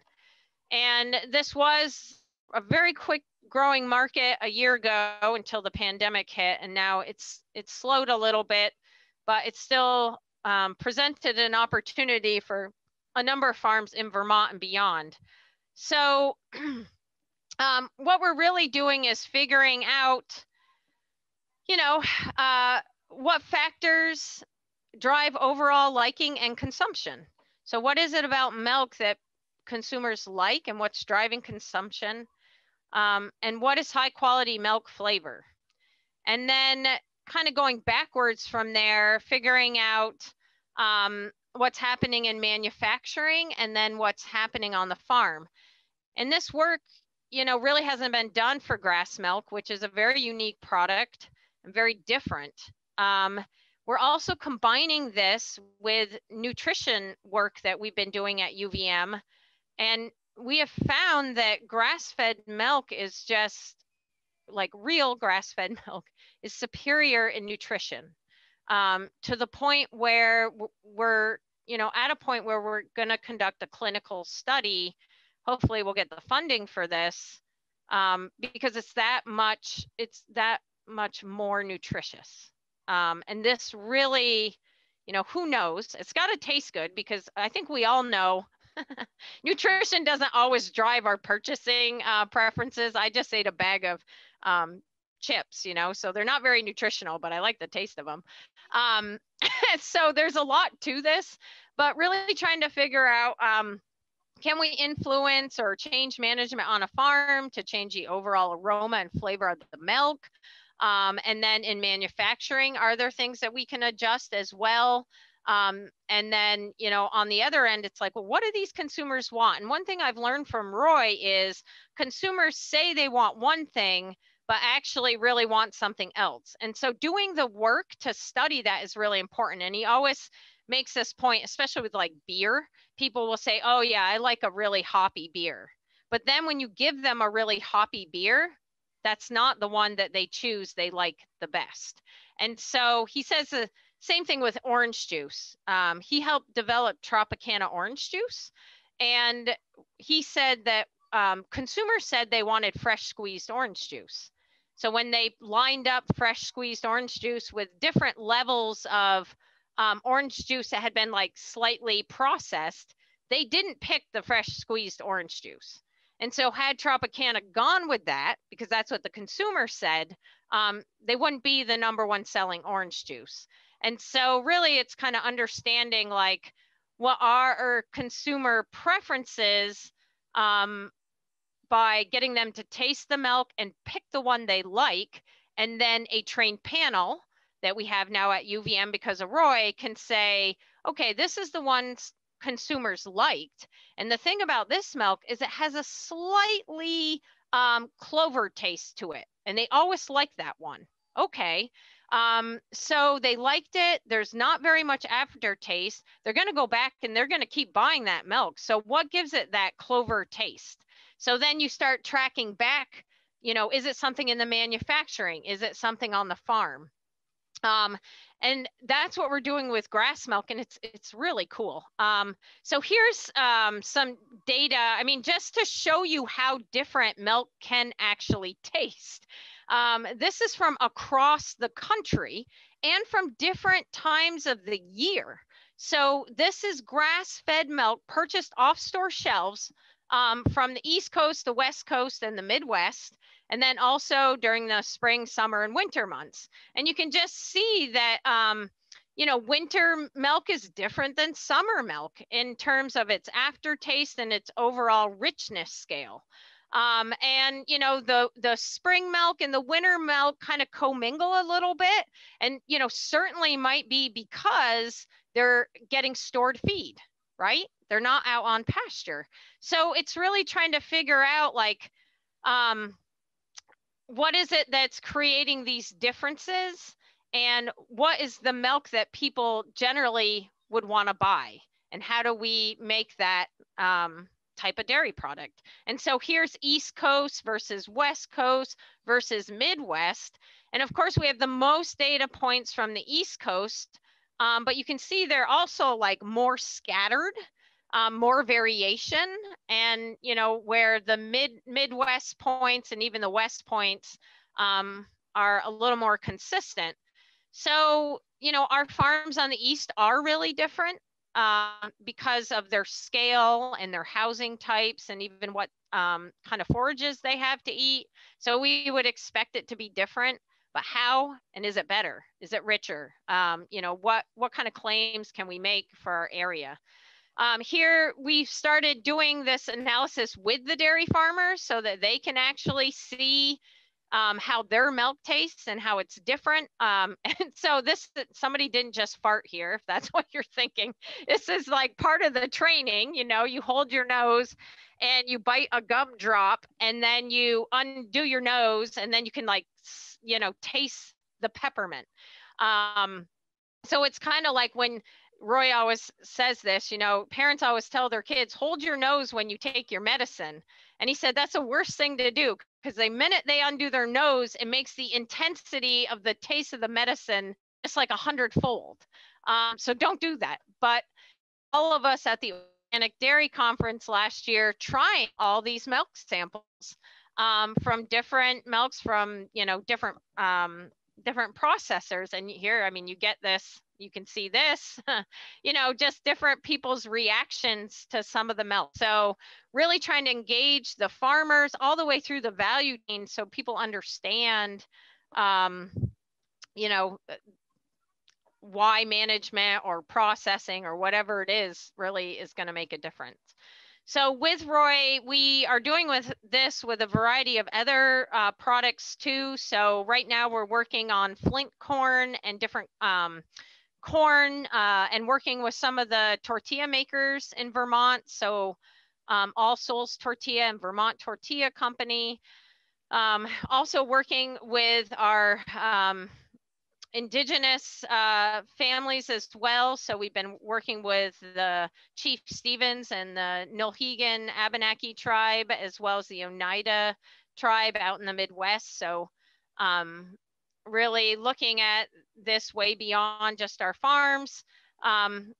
We're working on artisan cheese now. We're just starting that project with the new Dairy Innovation Center. And we're working with distilled spirits, as I mentioned. I mean, Roy's been doing a lot of work with Caledonia Spirits to help them put out, you know, a really, not that their product isn't already high quality, but they have some new aged products, and Roy's helping, guiding them with that. And then, of course, we're working on hops and malt as well. So, you know, at some point, especially when we get to be in person, we'll make sure Roy gets in to talk with you folks and share some of this fun work we're doing. Just a huge asset to Vermont for sure. So I don't know how much more we have time for, and I'm sure you have questions. So I don't even know what time it is, Heather. Oh, it's quarter to 3 or so. So we have plenty of time. I wanted to let you know that I've told you about these hops that grow down in my stone wall. We're gonna come get those. Yeah, you're welcome to try. They grow up out of the stone wall. I wanted to let you know I made beer last year and it was fantastic. Oh, that's so great. Yeah, we've enjoyed it a lot. So the interesting oh, go ahead, Carolyn. No, you go ahead. Well, I was gonna say, you know, we've been collecting these wild hops from around New England now for quite a few years and growing them up and trying to evaluate them. And we recently got contacted by Haas, HASS, which is probably the largest hop broker in the world. And somehow they saw that we were collecting this germplasm, and they were like, where are you getting this? And, you know, can you share it? And so on and so forth. And probably not going to share it, but just interesting. That people are really interested in the old hops. They're looking for something new because of the craft brew industry and this sort of demand for something different. And I think they've run out of like genetics, I think, that are interesting to them. So they're searching. So anyway. Yeah, interesting. Yeah. Hey, are you still doing anything with milkweed? Yeah, so we are. We've been working. So we still have our milkweed trials and plots going up at Borderview and continuing to, work away on production and harvesting. The company in Quebec, as I think I shared, went completely belly up. Oh, no, I didn't know that. Yeah, and it's been a battle, especially for them in Quebec. It's been really difficult. We have some new opportunities locally. I'm not sure how much I'm allowed to really say about it, but there's quite a bit of work going on locally to develop the market a bit more. So we are still plugging away. Fantastic. So hopefully we'll see something happen. So on grass-fed dairy, I had mentioned I'm doing a lot of work in this area because, you know, there was a huge push and really high pay prices back in 2016, 17, and 18. And, you know, we just had farmers in the organic realm, especially just wanting to get rid of grain and start feeding grass only to garner these higher pay prices. A lot has changed since then. So the pay prices have really leveled out. You know, from what I understand, the demand for grass-fed is still really high. But just, you know, the markets in general with COVID, just everything going on, they've kind of, they haven't been taking on new farms for sure. What they're doing, though, is allowing farms that are already, you know, in Organic Valley or Maple Hill Creamery to move into grass milk if they have an opening. But yeah, it's not growing as fast, but nonetheless, I know this is like of wide interest in our state. And so I wanted to share some of the cost of production data and information so people can see a little bit what it costs to produce grass milk. And it comes at a pretty significant cost. So we've looked at the cost of production on 28 farms in 2019. So it's actually 2018 data. And then we've continued to do this. So we do have 2019 data and working on 2020 data, but it hasn't all been summarized yet. And so here's a little bit about the demographics. So it's about a 50-50 split between Organic Valley and Maple Hill Creamery. Maple Hill's in New York, and they're grass only everything. In Organic Valley, people are familiar with them. And then locally, we also have some farms like Larson's, Butterworks, you know, they're all grass as well. So they were in this study. The average herd size is 61 cows, but the farms range from 28 all the way up to 200 cows that were not being fed any grain. But this is the part I think is really important here, is that it takes about 6 acres per cow. And, you know, I guess if I put this into perspective for you, most all of our farms in Vermont are at less than 2 acres per cow. And so it takes a lot more land, right, to be grass only. So for a lot of farms, it's not even a possibility. You know, they just don't have the land base to be able to make that conversion. And so even farms that would like to do this, they don't have the land or the land around them or the money to buy more land, or secure it, because it has to be secured. It's not like, oh, I have it this 1 year. And I would say on average, we did a national survey, and the national average was about 5 acres per cow. So, you know, around here, it seems about 6. So it's like triple what we normally see. So triple the land base. Now, so you're kind of, maybe you're wondering, well, why? Well, you know, if you're feeding grain, you have to replace that. And so, you know, you're not bringing anything onto the farm necessarily, but you got to still feed those cows a certain amount of feed every day. And so you're replacing grain with forage, and it comes at more, you need more acres. Here's the average milk production. And so if you know about like milk production for many farms, you know, some of our high producing conventional farms are at, you know, 24,000. I would say, you know, organic in general, it's like 14 to 18,000. And so you can see with grass milk, you know, we're anywhere from 4,000 up to 14,000 pounds per cow per year, and in the average about 9,000. So they're producing less milk, need more acres. And yeah, so, you know, there are some real factors there. It's not that easy just to switch over. So here's a different farm expenses. Here's the maximum cost, cash expense cost on the grass milk farms that we looked at. So there's basically $46 a hundredweight. And the average was $24 a hundredweight. And then the minimum was 12. And this was actually a conventional dairy.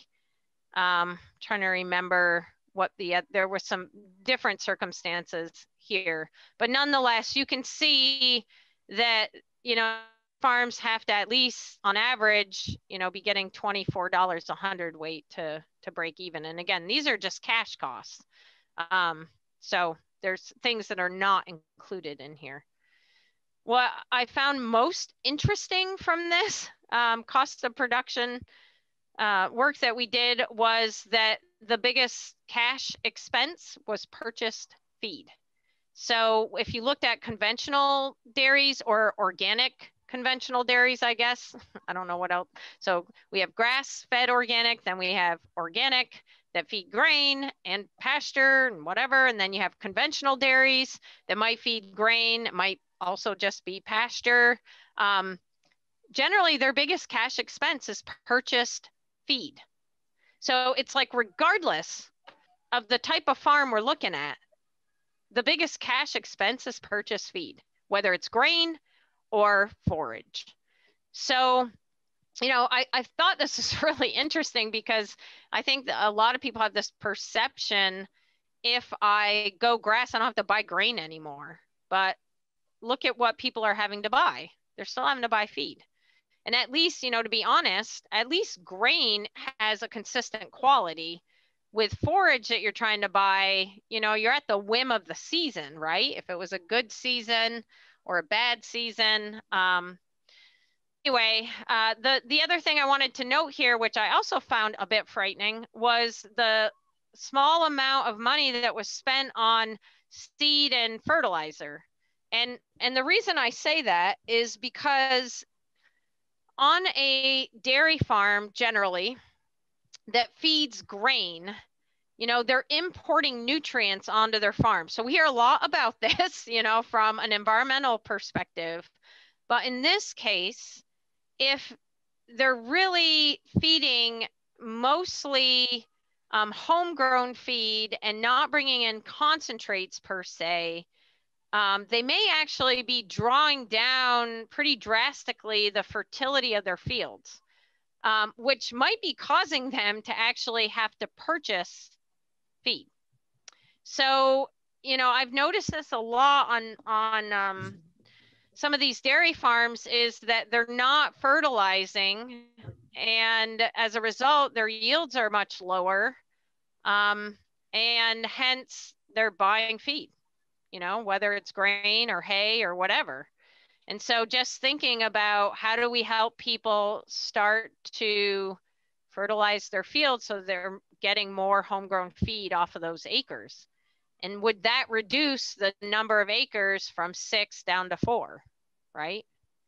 So, I mean, there's a lot going on here, but I just, the point being that this isn't a perfect system either. And it's certainly creating an opportunity for a number of farms, that have really excelled. And, we have some grass only farms that have really just figured it out and are producing 60 pounds a cow, right? Where the average per cow for many of these farms is about 14 pounds. And so if we have farms that can produce 60 pounds of milk per animal, just off from homegrown feed, like that's a lesson for everybody, not just organic farms, not just grass only farms, but all farms. That's where we want to be. And so how do we get there? Because that's huge from viability, environmental perspective, everything. How do we get more homegrown forage into our animals and purchase less feed? Anyway, so I just thought I would share that with you. I don't know if anybody has some questions about that, but. No, that's fascinating, Heather, that you've gotten all that data. Really amazing. Committee, do you have any questions for Heather on this or anything that she's already spoken about? All right, Rodney, go ahead. No, I don't really have any questions. I just wanted to say it's pretty typical. I mean, I did grass-fed for several years before the milk company decided they didn't want to milk anymore, or they didn't want to come down the hill to get. But, the only thing I would say was different that my fertility didn't go down in my fields. You had to manage it a little bit different, but we were able to keep the fertility up. And yeah, it took a lot more feed. Prior to going to grass fed, we were in a position where we sold a lot of feed. And so when we switched, we had plenty of feed. We just weren't able to sell some. So I just wanted to draw it out. The rest of it's pretty close to what I was experiencing. Yeah. Yeah, and again, the range of farms is pretty significant. We have some farms that are producing 7 pounds of milk, and you're just wondering, like, how are they staying in business, even if they're getting $45 a hundredweight, Yeah. So, yeah. Yeah, so I think it's, and I saw this in some of the reports coming out, and I do think there's some opportunities here for us, especially as we start to connect some of the consumer preference work and really trying to think about the terroir of dairy products in Vermont and what does that mean to consumers, and, really trying to get a handle on that, especially as we're continuing to improve the overall health of our environment around us, and people talking about that today. And that's happening, from a lot of different angles, not just from pasture, but on our corn ground and in our rotations. So, how do we, help gain some, I don't know, return on that investment from the marketplace? And, that's a question you all heard about from the FWA too. One of the things I'm worried about though, is the forages, and what some of the observations I've been making and research as well. Our whole dairy system, our livestock system, not just dairy, many of the folks talking before I mean, Vermont is a grass-based ag industry. That's most of all the ag acres are in grass. Very little is in anything else. You know, even the number of corn acres really is dwarfed by the number of hay acres, you know. So how is all of the forage, you know, what's going to happen to that with climate change? And it's already happening, and we're feeling it on dairy farms for sure. And I'm sure at livestock operations as well, where we're seeing like these longer periods, stretches of dry in the summer. I mean, last year was extreme, but really the past 3 years, we have seen these like longer durations of dry weather. We always have a summer slump, but it's getting worse. It's getting longer. You know, just these extreme wet, extreme dry, diseases, less intense winters. I mean, we're seeing a lot more issues with our perennial forages.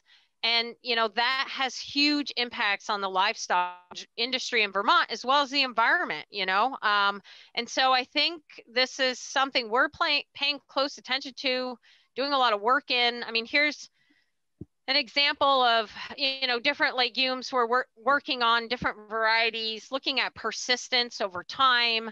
And, you know, these were planted as peer stands, which isn't normally what we do in Vermont, but mostly just trying to understand what legumes are surviving the best.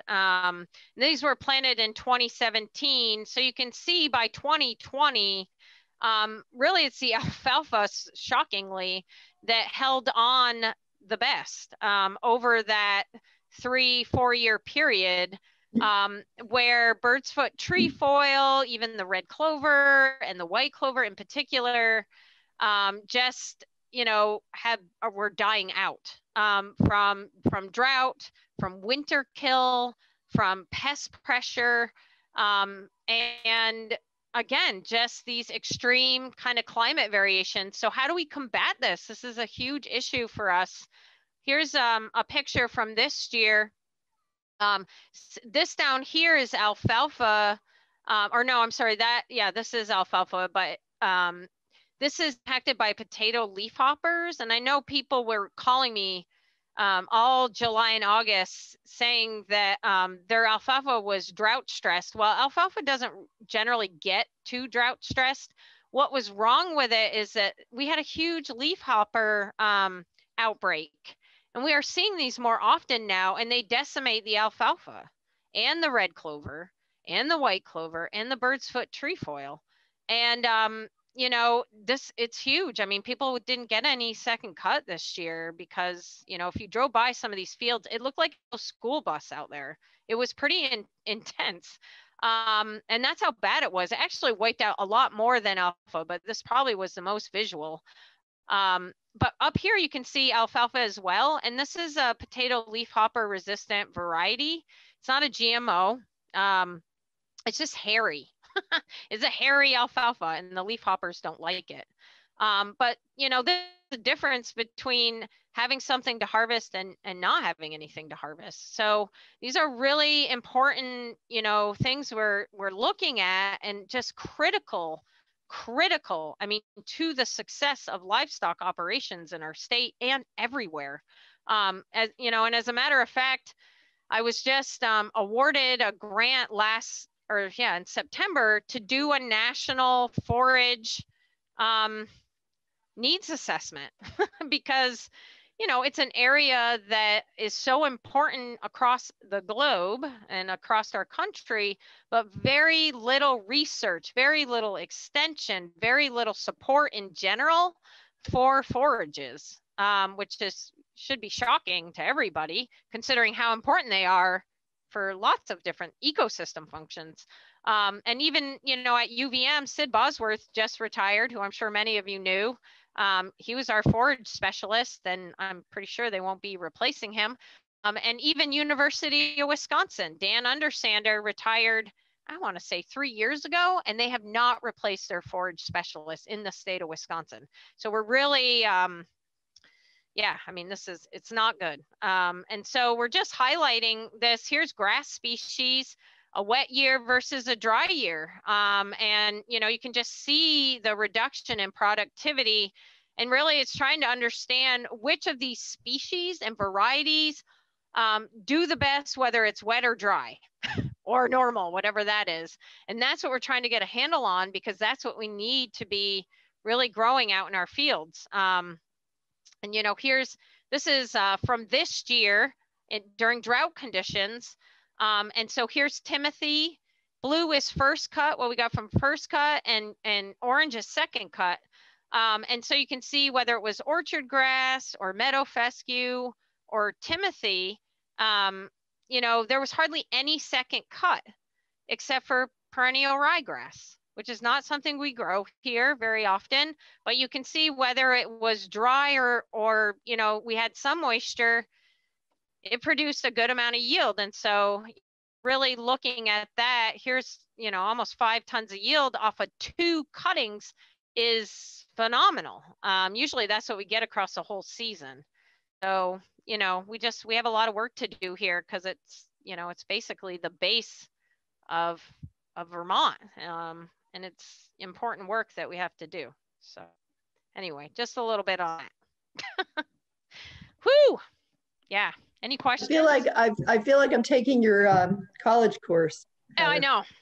I think it's really fascinating and so cool that you're digging into all of these areas that potentially help our farmers going forward, especially since we got climate change and drought. And, you know, drought really hit, I think, in any number of places in the state, including mine. And, you know, hay crops are down. Thank goodness my neighbor did just deliver 100 bales to us. Typically, we'd get through the year with what we make, but not this year. Yeah, I know. I mean, and a lot of people were in that situation. And of course, you know, it's not just varieties, but, you know, with this whole conversation around soil health, building organic matter, you know, all those things really come into play. Shoot, why is my email coming up? You know, as we, you know, are dealing with these weather crises. Yeah. Yeah. I do, I don't know if we have a few more minutes to talk about cover cropping. We do have a few more minutes, and that would be really interesting. Okay. So Rodney does have his hand up, so maybe if you settled, Rodney could speak. I just wanted to, I know last time we were here, you were talking about the organic matter, what the average was. And I don't remember what you said. Yeah, so the average in the state of Vermont is between 5.3 and 5.6%. Those are 2 like big databases that are available. And one database says 5.3 and the other one says 5.6. So roughly, you know, about 5% or 5.5% is the average. And I think, you know, there are fields all around that, obviously, but, you know, there's fields a lot higher, and then there's fields obviously lower too. I don't, you know, unless I'm on sand in Vermont, I don't generally see anything much below 3%.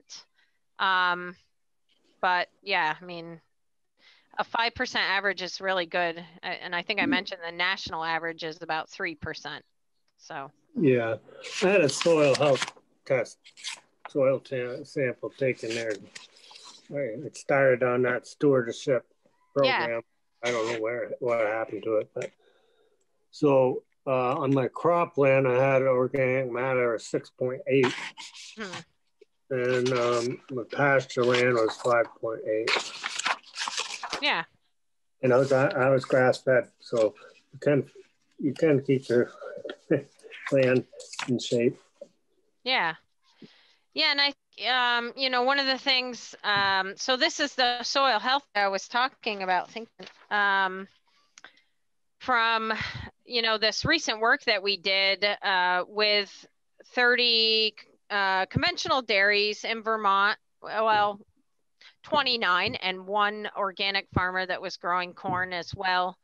And part of the doing a cover cropping project, but part of the project was to go out and collect this baseline soil health of the fields and then implement these cover cropping practices and then look to see if we improve the soil health. And, you know, as I had mentioned before, I was like shocked, I guess, when I got the results back. And, you know, most of the fields were considered optimum or excellent. And there was actually only this one field here, you know, the one dot that was below 60. You know, anything above 80 is kind of the best, the very healthiest soil. And then that 60 to 80 is considered optimum. And then when you get below that, it's kind of cautionary. But you can see we didn't have any of those conventional cornfields in red. Or even in orange, and really not even in yellow. So, you know, I was, I guess, surprised. I took many of the samples myself, not all of them. And I think I took this sample because I remember thinking, yikes, I'm glad they're in the project. But then even that isn't that bad. But, you know, we have some farmers that are getting in their cornfields these soil health scores that are like approaching 100, you know? And so part of what I wanted to say was, I feel like this is really showing the investment of the farms and the state and the legislature and the Agency of Ag and NRCS and saying, okay, let's get these cover cropping and no-till and manure management out on these fields. And the farmers have done it. And this shows it, you know, and, you know, it's something to be proud of. And, you know, especially in a time where we're still struggling with water quality, probably will continue to. And, you know, I felt like here's the success story for the work that people have been doing. And, you know, it's only 30 fields. It's 50, it represents 15, actually it represents 3,000 acres.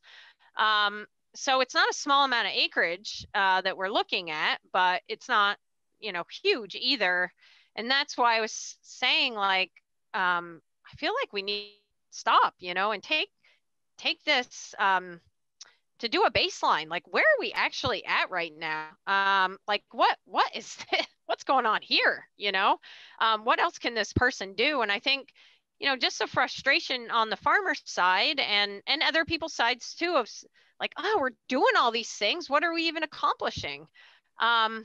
And, you know, the nice thing about this is we also have all the yield data with it and management data. So we can actually show, like, you know, is this healthy soil producing higher yields on this farm too? You know, all these things we're assuming good soil health results in, you know, is it? But anyway, you know, we're talking about sequestering carbon and things like that. And I feel like we can keep forging ahead. I mean, obviously it's doing some good, the direction we're heading, but it sure would be nice to sort of stop and not stop, but just at least measure where we're at so that we know when we've hit the next milestone, you know, gives us something to celebrate for one thing.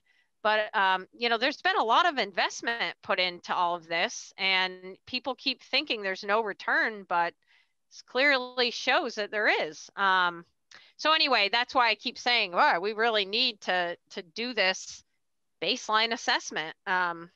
And just like, not just on dairy, not just on corn, just kind of figure out where we're at so that we can really make those next strides forward. I mean, this is super exciting. I mean, to me, this was like, wow, okay, maybe we have done something here after all this time. But so that was one thing I wanted to share. That's fantastic, Heather. Yeah, it's exciting. So, yeah, and then the other thing, I mean, there's so much. Here's the, you know, the injector that I talked about the other day. You know, the Agency of Ag and Agency of Natural Resources both have invested in this grassland injector up in Lake Carmi. And even, you know, given the pandemic, we were able to get it rolling this year. And, you know, we covered almost 600 acres. You know, we plan to double that hopefully next year. And, you know, just keep working on trying to figure out the cost benefits to using it. How have you been coming? You were going to talk about cover cropping, and that sort of triggered in my mind that piece of equipment that you were trying to develop that was sort of a roller. Oh, yeah. How's that going? Good, actually. It's so funny. We have so many farmers that have really adopted that practice. You know, the roller crimper. So because farmers are so into cover cropping now, you know, the termination end, so planting them, getting them in the ground, but then the next spring having to manage them can be really cumbersome for people, especially, you know, a couple of years ago, we had that really, really wet weather. People weren't able to get their corn in. It was crazy. And a few farmers went in and rolled down their winter rye. It created like this floating mat almost, and they were able to get their corn planted. And so it's really being used on farms to manage cover crops. So we're trying to expand that adoption, but there's things that have to be figured out. So yeah, we are continuing to peck away at that. This is a new project that we're working on called Solar Corridors. And you can see here, there's a pretty big gap between these rows of corn. This is like 90, I think this is 90 inches. Most corn's planted 30 inches, with the rows are 30 inches apart. So we've started to expand the distance between the rows of corn to plant cover crops in that area. So here's 60 inches between rows of corn, and you can see the cover crop that's established in there. So we've talked a lot about interseeding in the past and trying to get cover crops growing in the corn, and it's really difficult. And so we're trying to figure out better ways to do that. And one way that we've been looking at is increasing the distance between the corn rows. And it works. It works really well. So here's another picture of it right here. Here's the 60 inches between the corn rows, and you see the cover crops. And here's 30 inches between the corn rows. Here's another photo. Here's 60 inches to the left and 30 inches to the right. So the farmers were really interested in this. It basically means taking out one row of your planter, essentially, or every other row. And we did put this out on some farms. We got great cover crops, ridiculously good. Here's a picture of that, or a data slide. So 30-inch cover crop biomass compared to 60-inch. So a lot more cover crop growing, covering the ground, which is great. But here's a corn yields. So here's 30-inch corn. This was this year. So we had about 24 tons. And then in the 60-inch row, we had 18. So it's not terrible, but that's a pretty hard sell, as you can imagine. Last year in 2019, we only saw a 2-ton yield decline. On the farms that we worked with at scale, they saw 3-ton yield decline. So, you know, is the benefit of the cover crop being better established going to outweigh that yield depression? That is yet to be seen. And so what I'm working on now is getting a forage crop planted in between the corn rows and seeing if that will provide the additional value that a farmer might need to make this system work.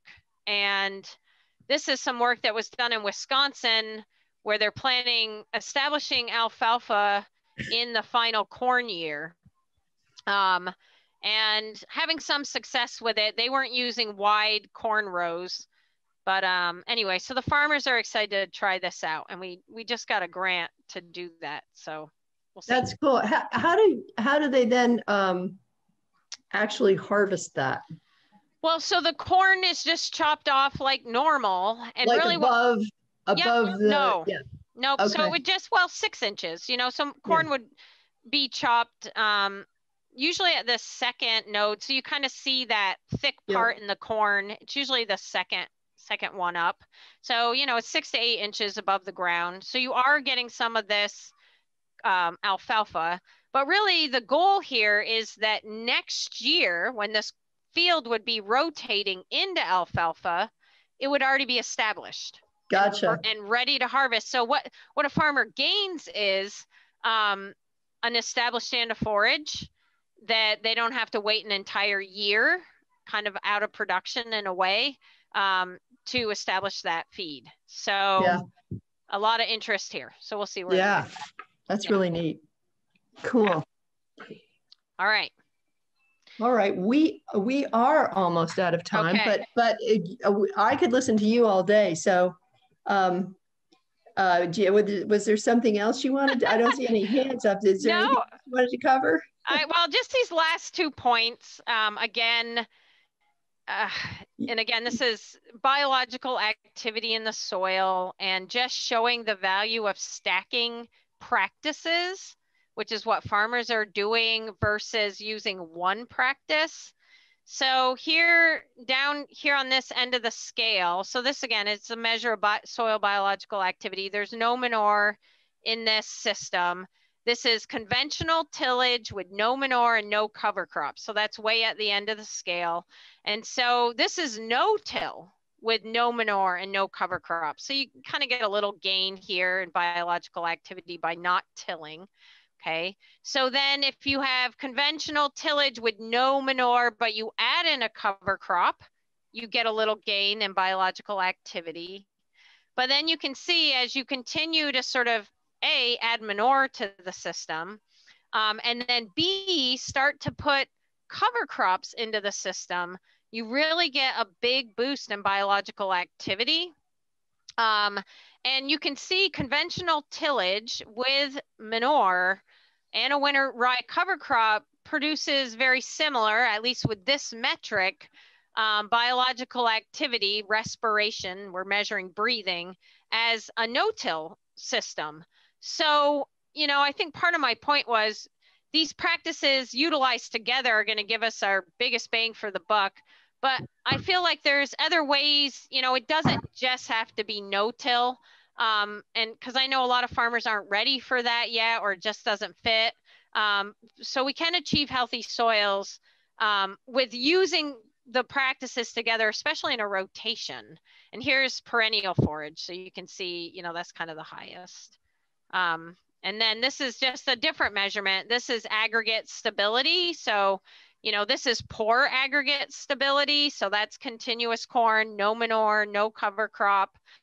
You can see what it looks like. And then as you add in practices, even, and I say even just adding rotation. So just adding hay into the rotation with the corn, even without manure, even without a cover crop, you know, you improve the quality of the soil. And then when you start adding no tillage and cover crop to a rotation with hay, you can see that the quality of the soil, the physical properties, can be just as good as perennial forage. So, you know, what this, you know, my point being is that this perspective that corn is evil, you know, I heard it a few times, and that it's leading to all this terrible degradation.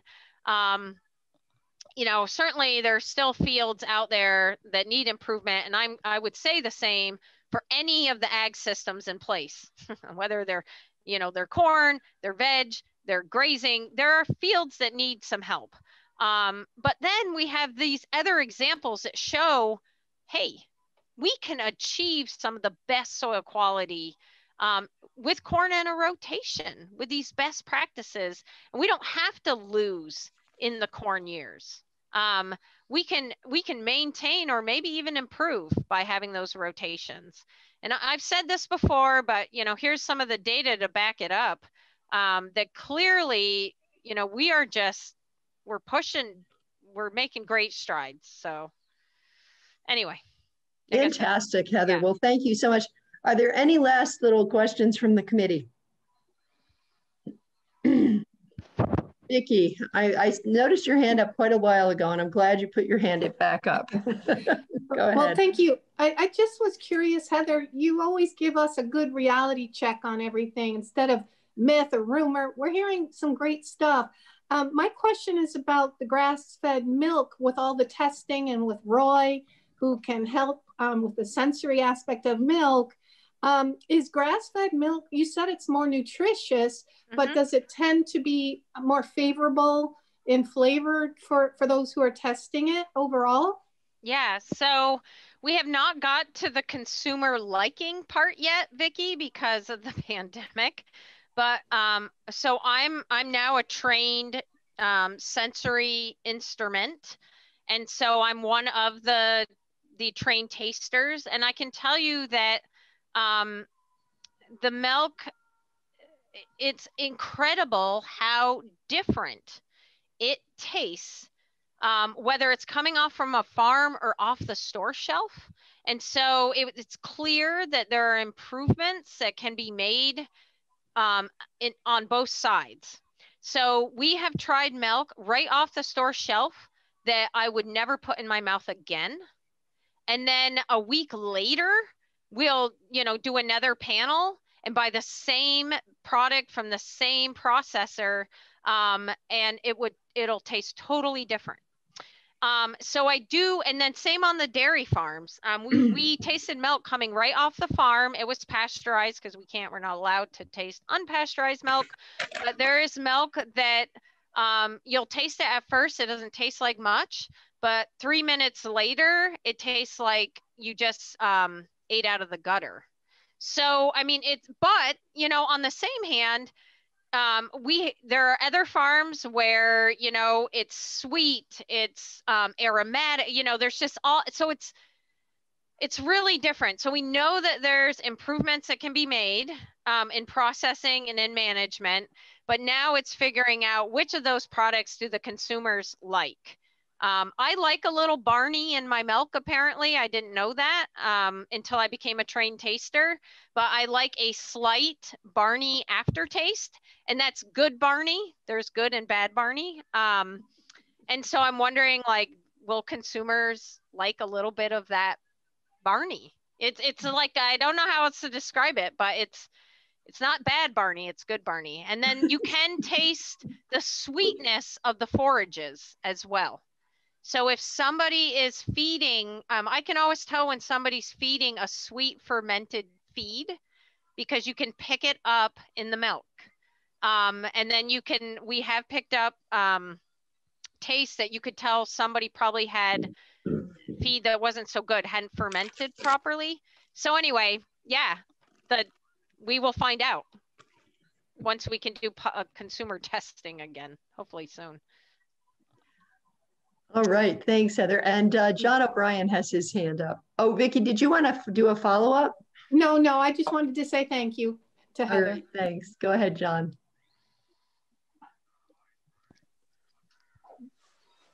Thanks, Heather, for coming in. I want to ask about 50 questions, but I'll just keep it to 2 that aren't really connected. One, I just wondered if the dairy industry has explored just to do something different with milk, like a 4% milk, or, like you're talking about the taste of milk. So even, milk, like you're saying, Barney, like if milk tasted like Rowan, we might drink a lot more of it. Or, I guess the PI count, is it the bacteria in it? If Vermont has explored saying having the cleanest milk in the country, I'm not sure we're, set up for that, but we might ultimately sell a lot more too.